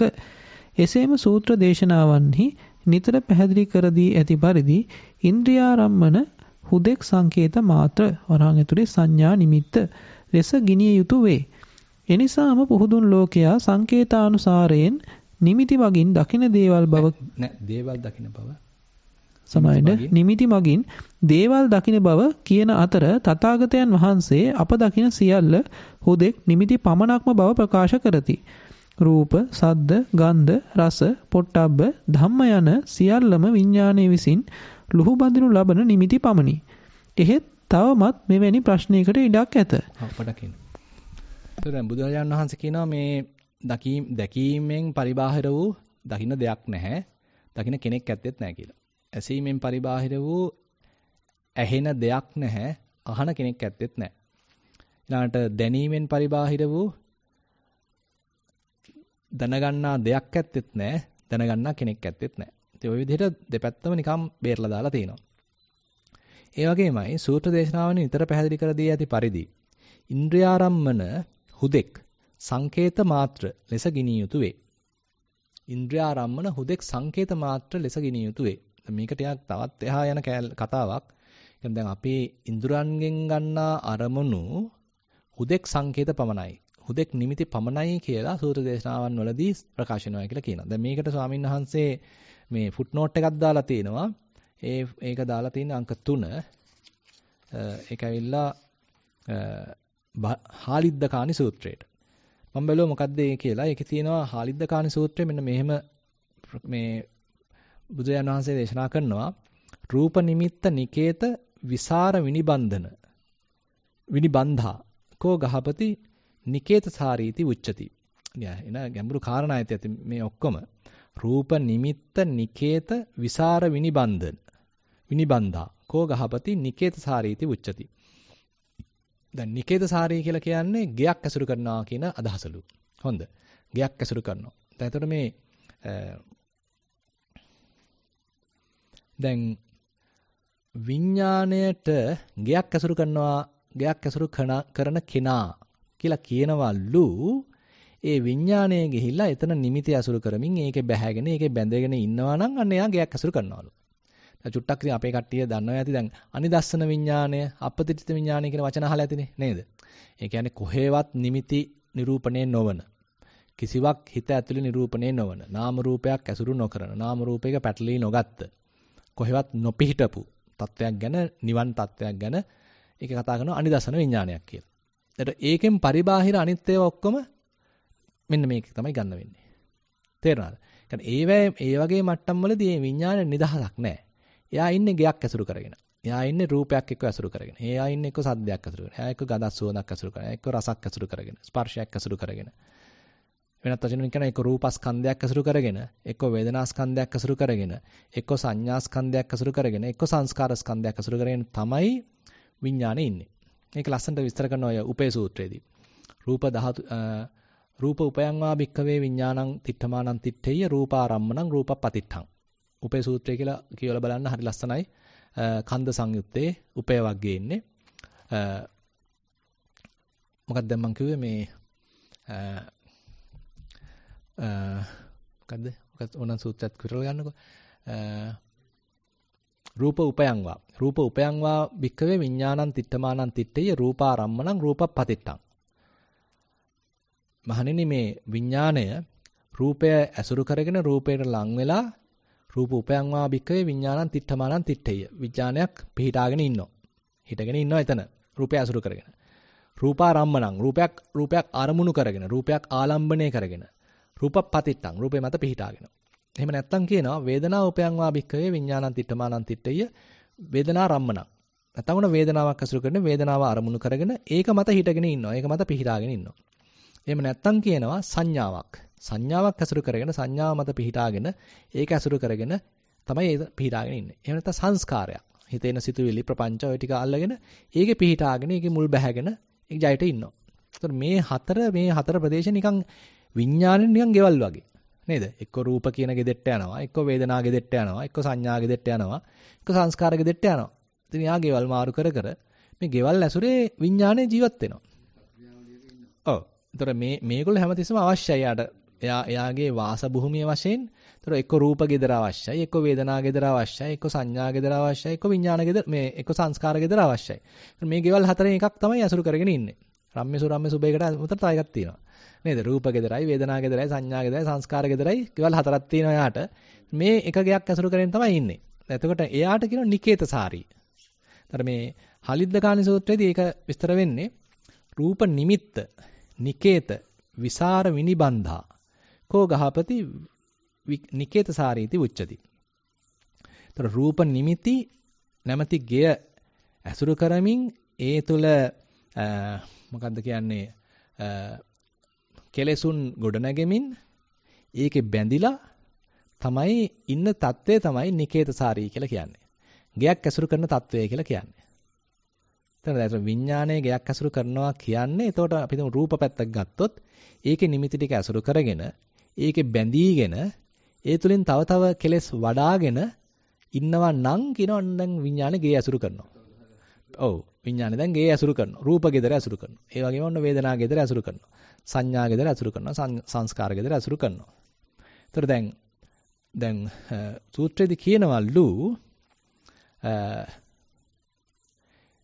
සූත්‍ර දේශනාව නිතර පැහැදිලි කර දී ඇති පරිදි ඉන්ද්‍රියාරම්මන හුදෙක් සංකේත මාත්‍ර ලෙස ගිනිය යුතු වේ. හැබැයි ඉන්ද්‍රියෙන් ගන්න අරමුණු ටික නම් හුදෙක් සංකේත මාත්‍ර විතරයි. විඥානේ ගිහිල්ලා පටලවගෙන ඒකේ බැඳීගෙන කෙලෙස් වඩාගෙන ඉන්න ගියාම තමයි ගෙදර ඉන්නේ. ගයක් ඇසුරු කරනවා කියන්නේ. හැබැයි ඉන්ද්‍රියෙන් අල්ලලා දෙන්නේ පොඩි නිකන් සංකේත ටිකක් විතරයි කියලා කියනවා. රූප, සද්ද, ගන්ධ, රස, පොට්ටබ්බ ධම්ම යන සියල්ලම විඥානයේ විසින් ලුහුබඳිනු ලබන නිමිති පමණි. එතකොට මේ රූප බලන්නෙත් නිමිති හරහා. සද්ද ආනෙත් නිමිති වලින්. ගන්ධ සුවඳත් එහෙමයි, රසත් එහෙමයි, ස්පර්ශයත් එහෙමයි, ධම්මත් එහෙමයි. මේ ඔක්කොම නිමිති ඇසුරෙන් තමයි විඥානය ගිහිලා ලුහුබඳලා අල්ලගෙන පැටව ගහන්නේ. කිව්වත් වගේ. නේද? තව වැඩෙන්නේ. කෙලස් තව වැඩෙන්නේ. ඕකේ හරි වචනයක් කියන අවිරූල්හං. නේද? අවිරූල්හං උපේ සූත්‍රය එකක් එනවා. විඥානං තිට්ඨමානං තිට්ඨේය නන්දූප සේවිතං විරූල්හං වේපුල්ලං ආපජ්ජයි. අවිරූල්හං නේ විරූල්හං. විරූල්ලං වේපුල්ලං ආපජ්ජයි. ඔය විදිහට විස්තර කරනවා. ඒ කියන්නේ නන්දූප සේවිතං. දැන් ඒක කරන්න ගිහිලා හිතේ පොඩි සතුටකුත් තියෙන පොඩි මේ කියන්නේ ඒක සතුටක් ලබනවා. නන්දි කියලා කියන්නේ නේද? රාග නිශ්චිත සතුටක්. ඒක අසුරු කරන්න ගියාම යාට රාග නිශ්චිත සතුටක් තියෙනවා. ඒ සතුටත් ලබනවා. නන්දීප සේවිතං බුද්ධින් විරූල්හින් වේපුල්ලං ආපජ්ජයි. දැන් විඥාන එතන වැඩෙනවා. බුද්ධින් වර්ධනය වෙනවා. වේපුල්ලං විපුලත්වයකටපත් වෙනවා. වේපුල්ලං ආපජ්ජයි. ඒ ඔය විදිහට කියන්නේ දැන් නිකන් අර මුල් බැහැ ගන්න පොඩ්ඩක් අවස්ථා දුන්නාට පස්සේ විඥානය දන්නවා එතන ගිහිල්ලා මුල් බැහැගෙන තව වර්ධනය කරගෙන ලොකු වෙලා වැඩිලා පැටලිලා තව කෙලස් දාගෙන මේක ගාගෙන ඉන්න එයා දන්නවා. එතන යන්න කියනවා ගයක් ඇසුරු කරනවා දැන්. ඔන්න රූපගේ ඇසුරු කරනවා, ඔන්න වේදනාගේ ඇසුරු කරනවා, ඔන්න සංඥාගේ ඇසුරු කරනවා, සංස්කාරගේ ඇසුරු කරනවා. හරි. ඉතින් ඔන්න ඔය ටික සෑහෙන ඉතින් දැන් මේ කතා කරුවටියත් එන ගොඩක් ඉතින් නේද? සෑහෙන කරුණු ටිකක් ඉතින් දැන් තව එහාට ඉතින් තවත් විස්තර ටිකක් යනවා මේකේ. මොකද ප්‍රශ්න තියෙනවද අපිට? ඔය කියන්නේ. තව එහාට ගියාම තව ප්‍රශ්න ටිකක් තියෙනවා මේකේ. අවසරයි ස්වාමීන් වහන්සේ. ස්වාමීන් මේ පැහැදිලි කිරීම සම්බන්ධයෙන් මුලින්ම ඔබ වහන්සේට නිදුක් නිරෝගී චිරජීවනයේ වගේ නිවන් පිණිසම හේතු වෙන්න ඕනේ. ස්වාමීන් ඔබ වහන්සේ සඳහන් කළා අර සංඥා විපල්ලාසයක් ගැන. එතකොට ස්වාමීන් කෙනෙක් ආධ්‍යාත්මික ආයතන හයටත් බාහිර ආයතනටත් බැඳෙන්නේ මේ සංඥා විපල්ලාසය නිසාමද ස්වාමීන් වහන්සේ? කියන්නේ රූපේ මම මගේ ආත්මය කියලා නිට්ටය සුඛය ආත්මය වශයෙන් ගන්නේ සංඥා විපල්ලාසයක් නිසාද ස්වාමීන් වහන්සේ? විපල්ලාස ගැල්ල යට තියෙනවා. එහෙමයි. අපි හිතන්න දැන් අපි මෙහෙම කියමුකෝ දැන් ඔන්න විපස්සනාවක් වඩන්න. විපස්සනාවක් වඩන්න ගිහිල්ලා එයා එකඟ වෙච්ච මනසකින්, පුළුවන් තරම් සංසිඳිච්ච මනසකින්, නොබැඳුණු මනසකින් එයාට අවස්ථාවක් සලස්සලා දෙනවා. ඒ තරම්ම ඇට්‍රැක්ටිව් නොවන, ඒ තරම්ම ආකර්ශනීය නොවන, එච්චර ලස්සන නොවන යම්සේ අරමුණු ටිකක් හොඳට විශ්ලේෂණය කරලා බලන්න. දැන් හිතන්න අපි දැන් චිත්‍රපටියක් බලාගෙන මේ විපස්සනා වඩන්න බෑ. නේද? අපිට එහෙම බැඳෙන්නේ නැති සාමාන්‍ය නිකන් සරල අරමුණු ටිකක් ඒවත් ඉතින් සංකත අරමුණු තමයි. ඒ ටික යාට දෙනවා පොඩ්ඩක් මෙයා ඔක බල ඉන්න නේද? අපි තුමු දැන් පිම්බීමක් හැකිරීමක්. දැන් ඒක තව බෙදිලා යනවා ඊට පස්සේ. ඉතින් තද වීමක්, රළු වීමක්, චංචල වීමක්, සෙල වීමක්, අපි තුමු තද වීමක්. ඒ වගේ දැන් මේ තාම ප්‍රාථමික මට්ටමේ සංකත ලක්ෂණ ටිකක් දැන් මෙයාට හොඳට බලන්න දෙනවා. අවස්ථාව සලසලා දෙනවා. මෙහෙම කර ඉඳදී මෙයාගේ නුවණක් දියුණු වෙනවා. දැන් මෙහෙම නුවණ දියුණු වෙන්න මෙයාට මේකේ නිමිති ගන්න බැරි වෙනවා දැන්. හිතන්න මම මේ වෙන තැනක් ගියාගෙන යන්නේ. දැන් එතකොට දැන් මුලදී නම් මෙයාට මේක තද ගතියක්, මේක රළුය, මේක ගොරෝසුය, මේක සිනිඳුය. ඔහොම නිකන් මේවා ඇතිච්ච අපි කියන මොකක්ද අර මේ පෞද්ගලික ලක්ෂණ ටික, පච්චත්ත ලක්ෂණ ටික දැන් එයා දැක හිටියේ. දැන් එයාගේ කාලයක් තිස්සේ ඒක කරද්දී ඒක දැන් යනවා අර සාමාන්‍ය ලක්ෂණ පැත්තට. අර මොකද්ද යෝගාචර මාර්ගෝපදේශනේ විස්තර කරන්නේ.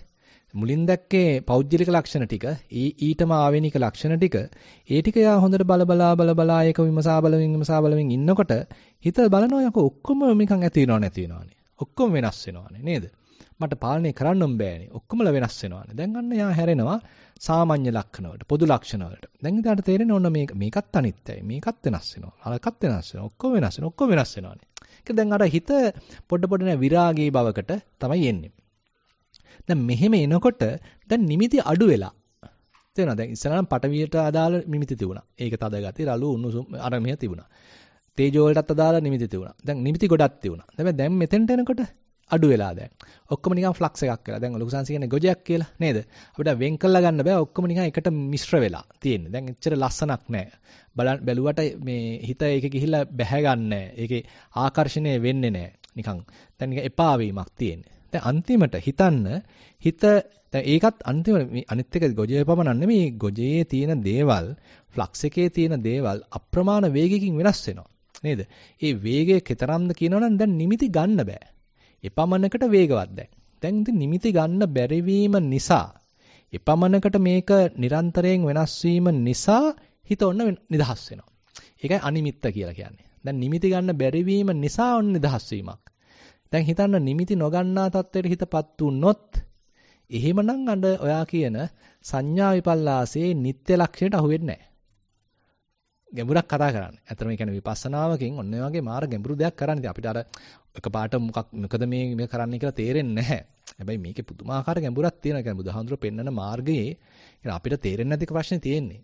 දැන් බුදුහාඳුර කියන්නේ පුදුමාකාර දැක්මකින් දර්ශනයකින් තමයි මේ ක්‍රමය න්‍යාය කියලා දීලා තියෙන්නේ. මේ නේද? දැන් උන්වහන්සේ ගවේෂණයක් කළානේ මේ ක්‍රම ටික එළියට දාලා තියෙන්නේ. ඒතර මේකේ ඇයි මේ අපිට නිකන් සරල අරමුණක් දෙන්නේ? ඒකේ පවා ලොකු වටිනකමක් තියෙනවා. ඇයි නිකන් අපිට බැරිද චිත්‍රපටියක් දිහා බල බල විපස්සනා කරන්න? නේද? නැත්තම් සින්දුවක් අහහා විපස්සනා කරන්න බැරිද? දැන් එතෙන්දි වෙන්නේ අපි අර ඒකට වටිනකම් දීගෙන, ඒකේ බැඳීගෙන, ඒකේ ඇලීගෙන ඉන්න නිසා අපිට ඒකෙන් වෙන් වෙලා ඒක දිහා මධ්‍යස්තව බලන්න තරම් තේරෙන්නේ නැහැ. පස්සේ තමයි පුළුවන් වෙයි. නමුත් මුලදී එහෙම බෑ. මුලදී අපි හැමතිස්සෙම නිකන් උපේක්ෂා සහගත අරමුණක්, සරල අරමුණක් දීගෙන ඒක තමයි හොඳට නිකන් ඩිස්ටන්ස් එකක් මේන්ටේන් කරගෙන පොඩි ગેප් එකක් තියාගෙන ඒක නිකන් සම්මර්ෂණය කරන්න දෙන්නේ. ඒක තමයි යාටම හැසිරෙන්න දීලා මම හොඳට බලාගෙන ඉන්නවා. අවධානයෙන් බලාගෙන ඉන්නවා මෙයා කොහොමද හැසිරෙන්නේ. ඒක දකින්න මා තුළ තමයි නැත්නම් මේ හිත තුළ තමයි නුවණක් වැඩෙන්නේ. ඒකේ යම් පරිණත මට්ටමකදී හිතන්න යාට දැන් තේරෙනවා නිමිති ගන්න බෑ දැන්. මෙයාට මේක සුදුද, කළුද, මේක සැපද, දුකද, උපේක්ෂාද එහෙමත් වෙන්න මොකද්ද දැනීම් ටිකක් තියෙනවා. මේක සැප වේදනාවක්ද, දුක් වේදනාවක්ද, උපේක්ෂා වේදනාවක්ද කියලාවත් එයාට හඳුනා ගන්න බෑ. නිකන් දැනීම් ටිකක් තියෙන්නේ. හුදෙක් වේදනා ටිකක් තියෙන අර අහවල් જાතිය කියලා නම් කරන්න බෑ. ඒක නිමිති ගන්න බැරි වීමක් දැන් වෙන්නේ. එතකොට දැන් අර සංඥා විපල්ලාස මට්ටම දැන් දුරු වීමක්. දැන් සංඥා විපල්ලාස වලින් කරන්නේ විකෘතියක් ඇති කළා. මේක නිට්ටයයි, මේක ලස්සනයි, මේක මාර දෙයක් තියෙනවා, කෙනෙක් ඉන්නවා කියලා එහෙම රැවටීමක්නේ. දැන් ඒතර මෙතන මේ ගොඩනැගෙන විපස්සනා නුවණ හරහා ඒතර සංඥා විපල්ලාස වීම අවම කරගෙන යන්නේ, අඩු කරගෙන යන්නේ. දැන් එයාට තේරෙන්නේ දැන් නිට්ටය වෙනුවට දැන් එයාට තේරෙන්නේ අනිත්‍ය නේද? මේක සැප වෙනුවට එයාට තේරෙන්නේ මේක දුක. ආත්ම වෙනුවට එයාට තේරෙන්නේ මේක අනාත්ම. මේක මට පාලනය කරන්න බෑ. මේක යන්නේ යාගෙම රටාවට නේද? මේක වෙනස් වෙන්නේ යාගෙම ඌමනාවට. නැත්නම් එයාටම අදාළ ආවේනික හේතුප්‍රත්‍යයන්ට අනුවයි එයා වෙනස් වෙන්නේ. මට මේකට මොකක්වත් පාලනයක් නැහැ. කියලා එහෙම තමයි දැන් අන්න ටික ටික අනාත්ම පැත්තකුත් වැටහෙන්නේ. ඊට පස්සේ දැන් මේක වැටහෙන්න හිත නිමිති නොගෙන ඉන්නවා. ඊට පස්සේ නිමිති නොගැනීම හරහා අරමුණ නිදහස් වෙනවා. හරි. තව මුකුත් නැහනේ. ඉතින් මේකේ මේ ඊළඟ කොටසත් ඉතින් මේකටම මාර අදාළයි. අපි චුට්ටක් ඕන ඒකත් පොඩ්ඩක් ටච් කරලා ඉවර කරමු නැත්නම් මේ මග නැවැත්තුවා වෙනවා. දසුනෑස් මේකත් චුට්ටක් කියන්නකෝ.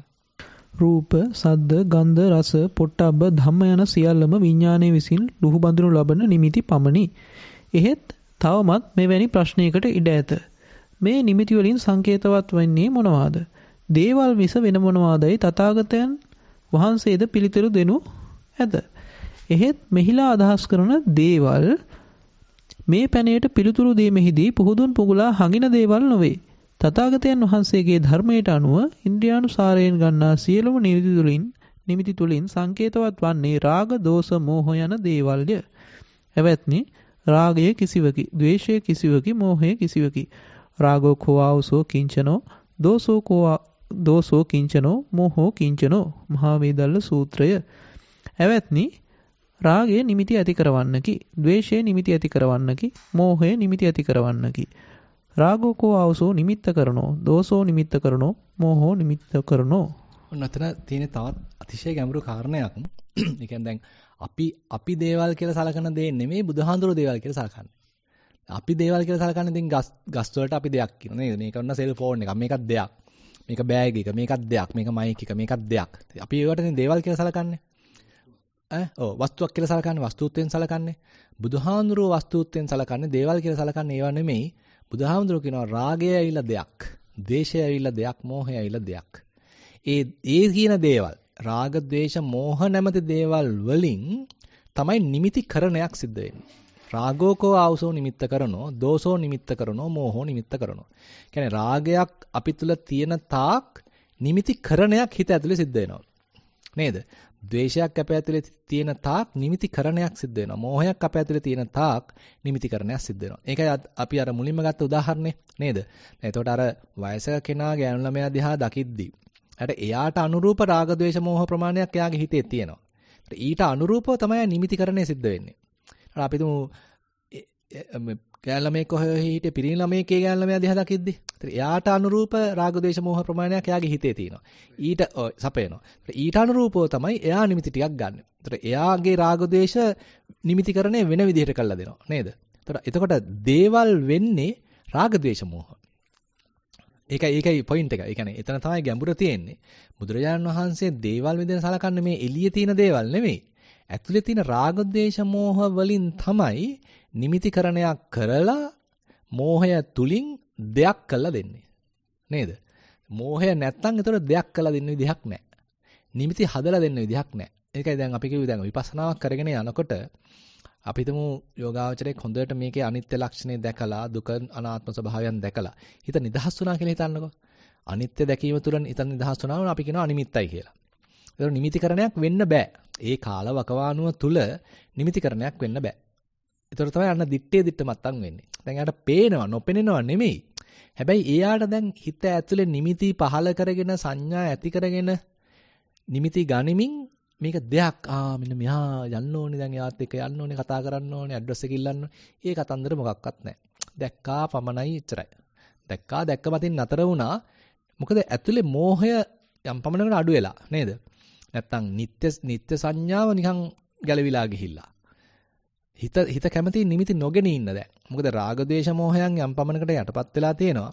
ඒගොල්ලන්ගේ සක්‍රීය දායකත්වයක් නැහැ. ඒ නිසා නිමිතිකරණය දැන් නවතිලා. නේද? ඒත් හිත ඇතුලේ නිමිතිකරණයක් වෙන්නේ නැහැ. රූප නොපෙනෙනවා නෙමෙයි රූප පේනවා.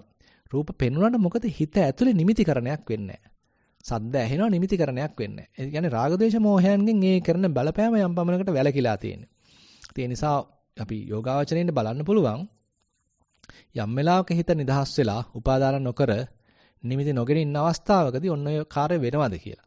රූප නොපෙනෙනවා නෙමෙයි රූප පෙනේවි. නමුත් හඳුනා ගනිමින් ඒක මතට එල්බ ගනිමින් අර අපි කලින් කියපු විඥානයේක බැහැගෙන ඒක ගෙය ඇසුරු කරගෙන කෙලස් වඩාගෙන ඒක වර්ධනය කරගෙන ඒ මට්ටමක් තියෙන්න බෑ. විඥාන නිකන් සැහැල්ලුවෙන් තියෙනෝනේ කොහෙවත් නොපිහිටා තියෙන්න ඕනේ. නේද? කොහෙවත් පිහිටන් නැතුව තියෙන්න ඕනේ. මොකක්වත් ඇසුරු නොකර තියෙන්න ඕනේ. අනිශ්චිතව තියෙන්න ඕනේ. උපාදාන නොකර තියෙන්න ඕනේ. නිමිති නොගෙන තියෙන්න ඕනේ. එහෙමනම් කියන්න පුළුවන් රාග ද්වේෂ මෝහ නැමැති දේවල් අන්න ඒ වෙලාවේදී නිකන් අක්‍රිය වෙලා. ඒගොල්ලන්ගේ සහභාගීත්වයක් නැහැ. හිත මුලා කරන්නේ නැහැ වෙලාවේදී. නුවණින් ඒක වළක්වගෙන ඉන්නවා. විපදිලා තියෙන යම්සි විපස්සනා නුවණක් තුලින් අර රාග ද්වේෂ මෝහයන්ගේ බලපෑම අවම කරගෙන ඉන්නවා. නවත්තගෙන ඉන්නවා. කියලා කියන්න පුළුවන්. වෙයි ඉතින් ඔව්. ඒකනේ දැන් අර අදිමුත්ත රහතන් වහන්සේ කියන්නේ. ඉතින් මෙතන නිකන් මේ සංඛාරා විභවස්සanti තත්තකා පරිදේවනා නේද? මෙතන නිකන් මේ සුද්ධ සංස්කාරය විනාශ වෙලා යනවා. ඉතින් මේක අල්ලගෙන මම මොකටද අඬන්නේ? ඉතින් එහෙම කියන්න පුළුවන් නම් ඉතින් අන්න නියමයි. නිකන් හුදෙක් මේ සංස්කාර ගොඩක් තියෙන්නේ. හේතුපත්‍යයෙන් හට අරගෙන විරුද්ධ වෙලා යනවා. ඉතින් මේක මට දැනෙන්නේ නැහැ මේකේ මම ඉන්නවා කියලා. නේද? උන්වහන්සේ ඍජුවම කියන මේකේ මට දැනෙන්නේ නැහැ මම ඉන්නවා කියලා. මට දැනෙන්නේ මම හිටියා කියලා. අනාගතේ මම ඉඳී කියලා හැඟීමක් මට නැහැ. හුදෙක් සංස්කාර ඇතිලා නැතිලා යනවා. ඉතින් මේක අල්ලගෙන මම මොකටද අඬන්නේ? අන්න රහතන් වහන්සේලා. නේද? අපි මේ පොඩ්ඩක් උපාදාන වලින් තොරයි කියලා කෑ ගහන්න දෙයක් නැහැ. අන්න යන්න තියෙන අන්න අතෙන්ට. එල්ලේ යන්න එතන නේද? අපි තේරුම් ගන්න තියෙන්නේ අපි මේ පොඩ්ඩක් මේ භාවනා කරා කියලා අපි මේ අහලොකු තැන්වල නෙමෙයි ඉන්නේ. අර අච්චර ගැඹුරක් මේවා තියෙනවා නේද? අර තරම් અભීත ප්‍රකාශයක් කරන්න තරම් ගැඹුරු අවබෝධයක් මේවා තියෙනවා. ඉතින් අපි පොඩ උත්සාහත් විය යුත්තේ අන්නේ දිශාවට ගමන් කරන්න. හරි ලස්සනයි. ඉතින් හරි ලස්සනයි. කියන්නේ බුදුහාඳුරෝ ඒ ඉදිරිපත් කරන ආකාරය කොයිතරම් එක පැත්තකින් සංක්ෂිප්තව බුදුහාඳුර ඉදිරිපත් කරපු දේ දැන් කටුකුරුන් සානාසේ එලි දක්වන ආකාරය. හරි ලස්සනයි. ඉතින් ප්‍රශංසනීයයි. හොඳයි. එහෙනම් අද සාකච්ඡා අපි මෙතනින් නතර කරමු නේද? එළියේ කවුරු හරි ඉන්නවද? කතා කරන්න වෙනවද? අවසරයි ස්වාමීන් වහන්සේ මම කුමාර කතා කරන්නේ. ඔව් කියන්න. ප්‍රශ්න දෙකක් තියෙනවා. එකක් chat එකකින් ආපු එකක් මම ඉදිරිපත් කරන්න අවසරයි. ඔව් අපේ සාකච්ඡාවට සම්බන්ධ ටික විතරක් ගමු. එහෙමයි ස්වාමීන් වහන්සේ. හරි. අවසරයි ස්වාමීන් වහන්සේ අප කමඨහන් වාර්තා කියලා බොහෝ විට ලියන්නේ මම අල්ලාගත්ත නිමිති ගැන නේද කියලා පැහැදිලි කර දෙන්නවද ස්වාමීන් වහන්සේ? හරි. ඔව් ඇත්ත. සම්පූර්ණ ඇත්ත. කියලා අපිට එකපාරටම නිමිති නැති තත්වයකින් කමඨහන කියන්නේ භාවනාව පටන් ගන්න බෑ. අපිට වැඩේ පටන් ගන්න වෙන්නේ අපි තේරෙන තැනකින්, වැඩේ පටන් ගන්න වෙන්නේ අපි ඉන්න තැනින්. ඒකයි ඔය වම දකුණ කියලා හුස්ම ගන්නවා, හුස්ම හෙලනවා, ආශ්වාසයක් ප්‍රශ්වාසයක් මේ ඔක්කොම සම්මුතිය ඉතින්. ඔක්කොම සංකල්ප. එතනින් තමයි පටන් ගන්න වෙන්නේ. හැබැයි එතනින් අදහස් වෙන්නේ අපි එතනම රැඳී සිටිනවායි කියලා. අපි ටික ටික මේ අවබෝධය අපි තුල දියුණු වෙන්න හිත අපිව ලස්සනට අරගෙන යනවා එහාට. එතකොට ඔන්න නිමිති හැලෙන්න ගන්නවා. දැන් හිතන්න අපි ආශ්වාසයක් ප්‍රශ්වාසයක් කියලා බලන්න ගියා. පස්සේ තේරෙනවා මෙහෙම නමක් කියන්න අවශ්‍ය නැහැ. දැන් ඔන්න හිත ඉන්නවා ඒ අරමුණත් එක්ක. ඊට ආශ්වාස ප්‍රශ්වාස කියන්නේ නැතුවම, මෙනෙහි කරන්නේ නැතුවම ඒ මුළු අත්දැකීම තුල ඉන්නවා. ආයෙත් ඊළඟ අත්දැකීම තුල ඉන්නවා. එහෙම කර කර යනකොට ඔන්න දැන් බලනවා මේ හිතන්න මුල බලනවා, මැද බලනවා, අග බලනවා. තව ටිකක් සියුම් කරනවා. සම්පජඤ්ඤය දියුණු කරනවා. ඒකෙත් තව එහාට යනකොට දැන් ඕකේ හරි ලස්සන දෙයක් වෙනවා. කියන්නේ දැන් අපි සම්පජඤ්ඤය දියුණු වෙන්න අපිට තව වැඩි විස්තර පේනවා. නිමිති පේනවා. අන්තිමට ඕක හැරෙනවා අනිත් පැත්ත. නුවණ දියුණු වෙලා අර සාමාන්‍ය ලක්ෂණ පැත්තට එනකොට කියන්නේ අනිත්‍ය දුක්ඛ අනාත්ම ටික ටික Taman තුල විපස්සනා නුවණක් වශයෙන් වැඩෙනකොට එයා හලලා දානවා අර ටික. දැන් අර මෙතෙන්ද කියන්නේ රාගෝකෝ ආවසෝ නිමිත්ත කරනෝ දෝසෝ නිමිත්ත කරනෝ මෝහෝ නිමිත්ත කරනෝනේ. ඕකේ විරුද්ධ දේ සිද්ධ වෙනවා මනස ඇතුලේ. විපස්සනා වඩද්දී. දැන් නිමිත්තකරණය සඳහා තියෙන හැකියාව වැලකිනවා. රාග ද්වේෂ මෝහ අඩු වෙන්න නිමිතිකරණයට එනම් බාධාවක් නෙ තියෙන්නේ නේද? නිමිතිකරණය අඩු වෙනවා දැන්. දුර්වල වෙනවා. එතකොට දැන් එයාට නිමිති ගැනෙන්නේ නැහැ. දැන් නිකන් ඔක්කොම නිකන් බොඳ වෙලා දැන් මේක ලස්සනක් නැහැ. හිතේ නිකන් පොඩි නිකන් මේ උද්දාමයක් ඇති කරන්නේ දැන් ගන්න විරාගයක්. නේද? ඉස්සෙල්ලා නම් මේක නිමිති ගැනීම නිසානේ රාගයක් ඇති උනේ. නේද? ලස්සනක් දැක්කේ මේක ලස්සනයි, මේක හොඳයි, අරකයි මේකයි කියන නටන්න ගත්තේ. දැන් ඔක්කොම ටිකක් බොඳ වෙලා නිකන් ෆ්ලක්ස් එකක් වෙලා ගොජයක් වෙලා නිකන් අර කැඳහැලිය වගේ තියෙනකොට දැන් ඉතින් නිමිති ගන්න බෑ. නේද? අන්න විරාගය නිසා. විරාගයක් මේ විත දෝෂයක්, විත මෝහයක් පැත්තක් නම් දැන් යන්නේ.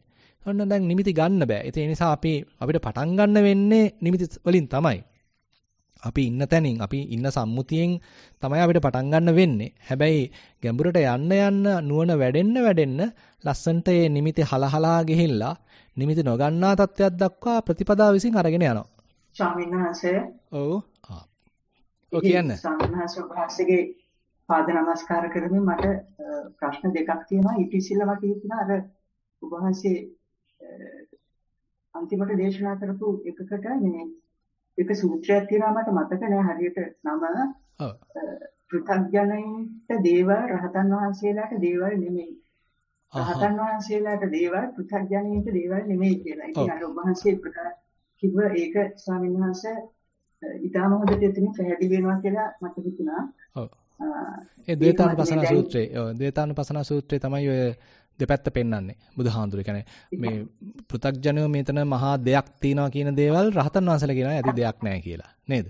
රහතන් වහන්සේලා දේවල් කියන දේවල් වලට පෘථග්ජනය කියනවා ඇති දෙයක් නැහැ කියලා.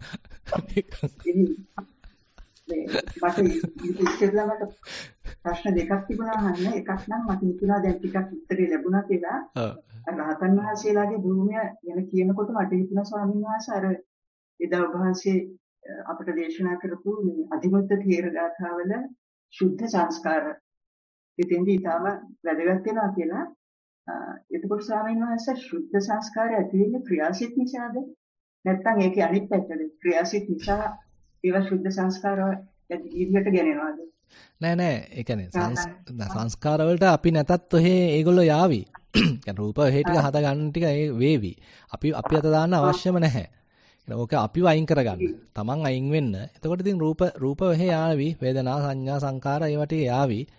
නමුත් අර අපි ඒකට මැදිහත් නොවන නිසා අපේ පැත්තේ සංස්කරණ නොවන නිසා තමයි ඒව දැන් සුද්ධ මට්ටමින්ම ඉවත් වෙලා යන්නේ.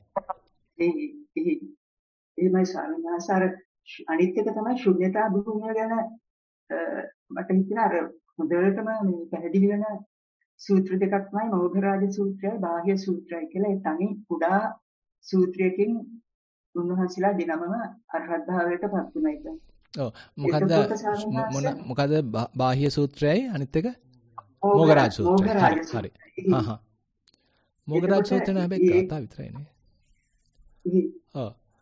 ඒකම මට හිතුණානේ අපේ අතිගරු කටුකුරුන්ගේ ඥානানন্দ ස්වාමීන් වහන්සේගේ questions and answers on ධම්ම කියන පොතේ 29 වෙනි පිටුවේ තියෙන ඔය බාහ්‍ය සූත්‍රයට අදාළ හරි ලස්සනට ඉංග්‍රීසියෙන් දක්වලා.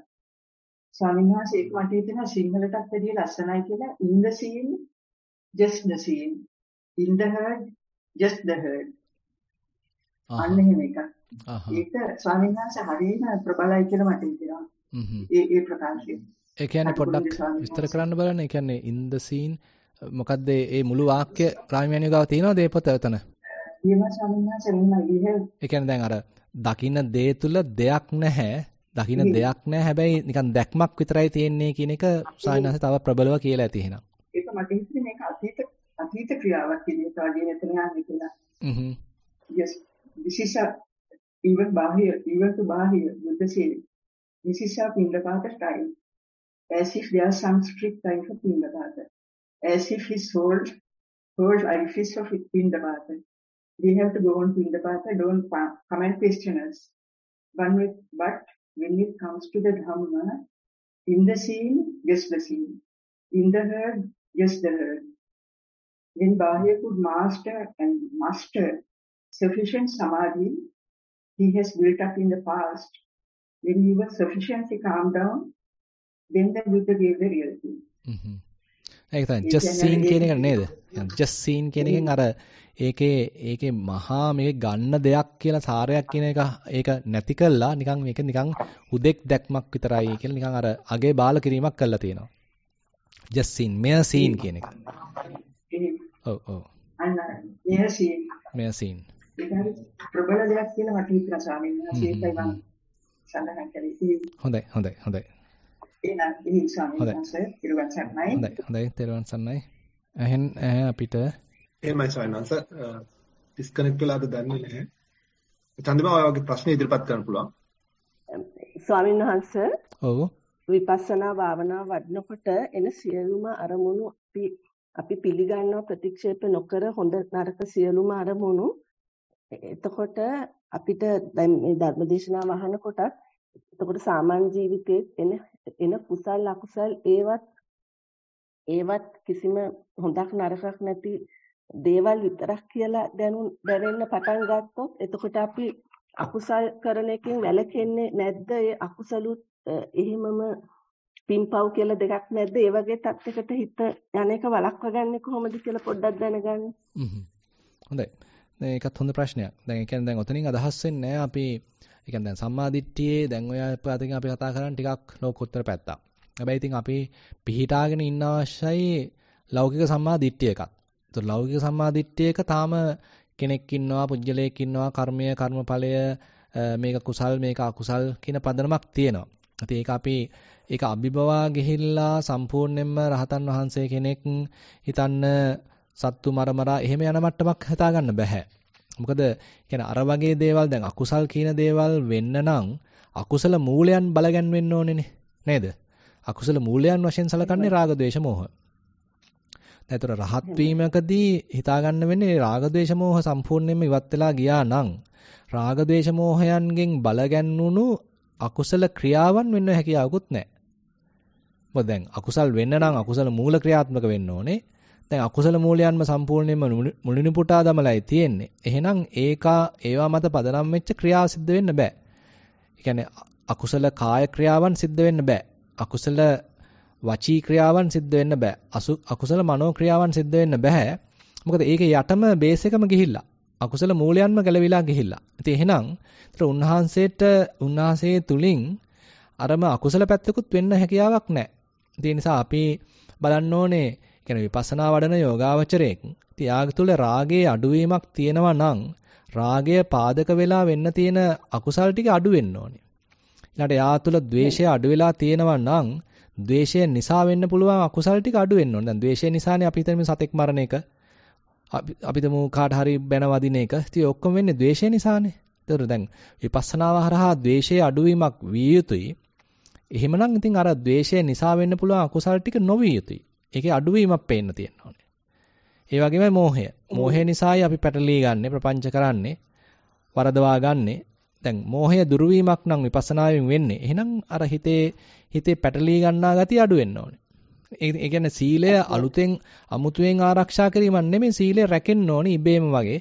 මොකද සීලය කැඩෙන්නේ රාග ద్వේෂ මෝහ බලපවත්වන නිසා. ස්වාමීන් වහන්සේ ප්‍රශ්නෙට උත්තරේ ලැබුණ ඔබ වහන්සේට පින් සිදු වේවා. හොඳයි.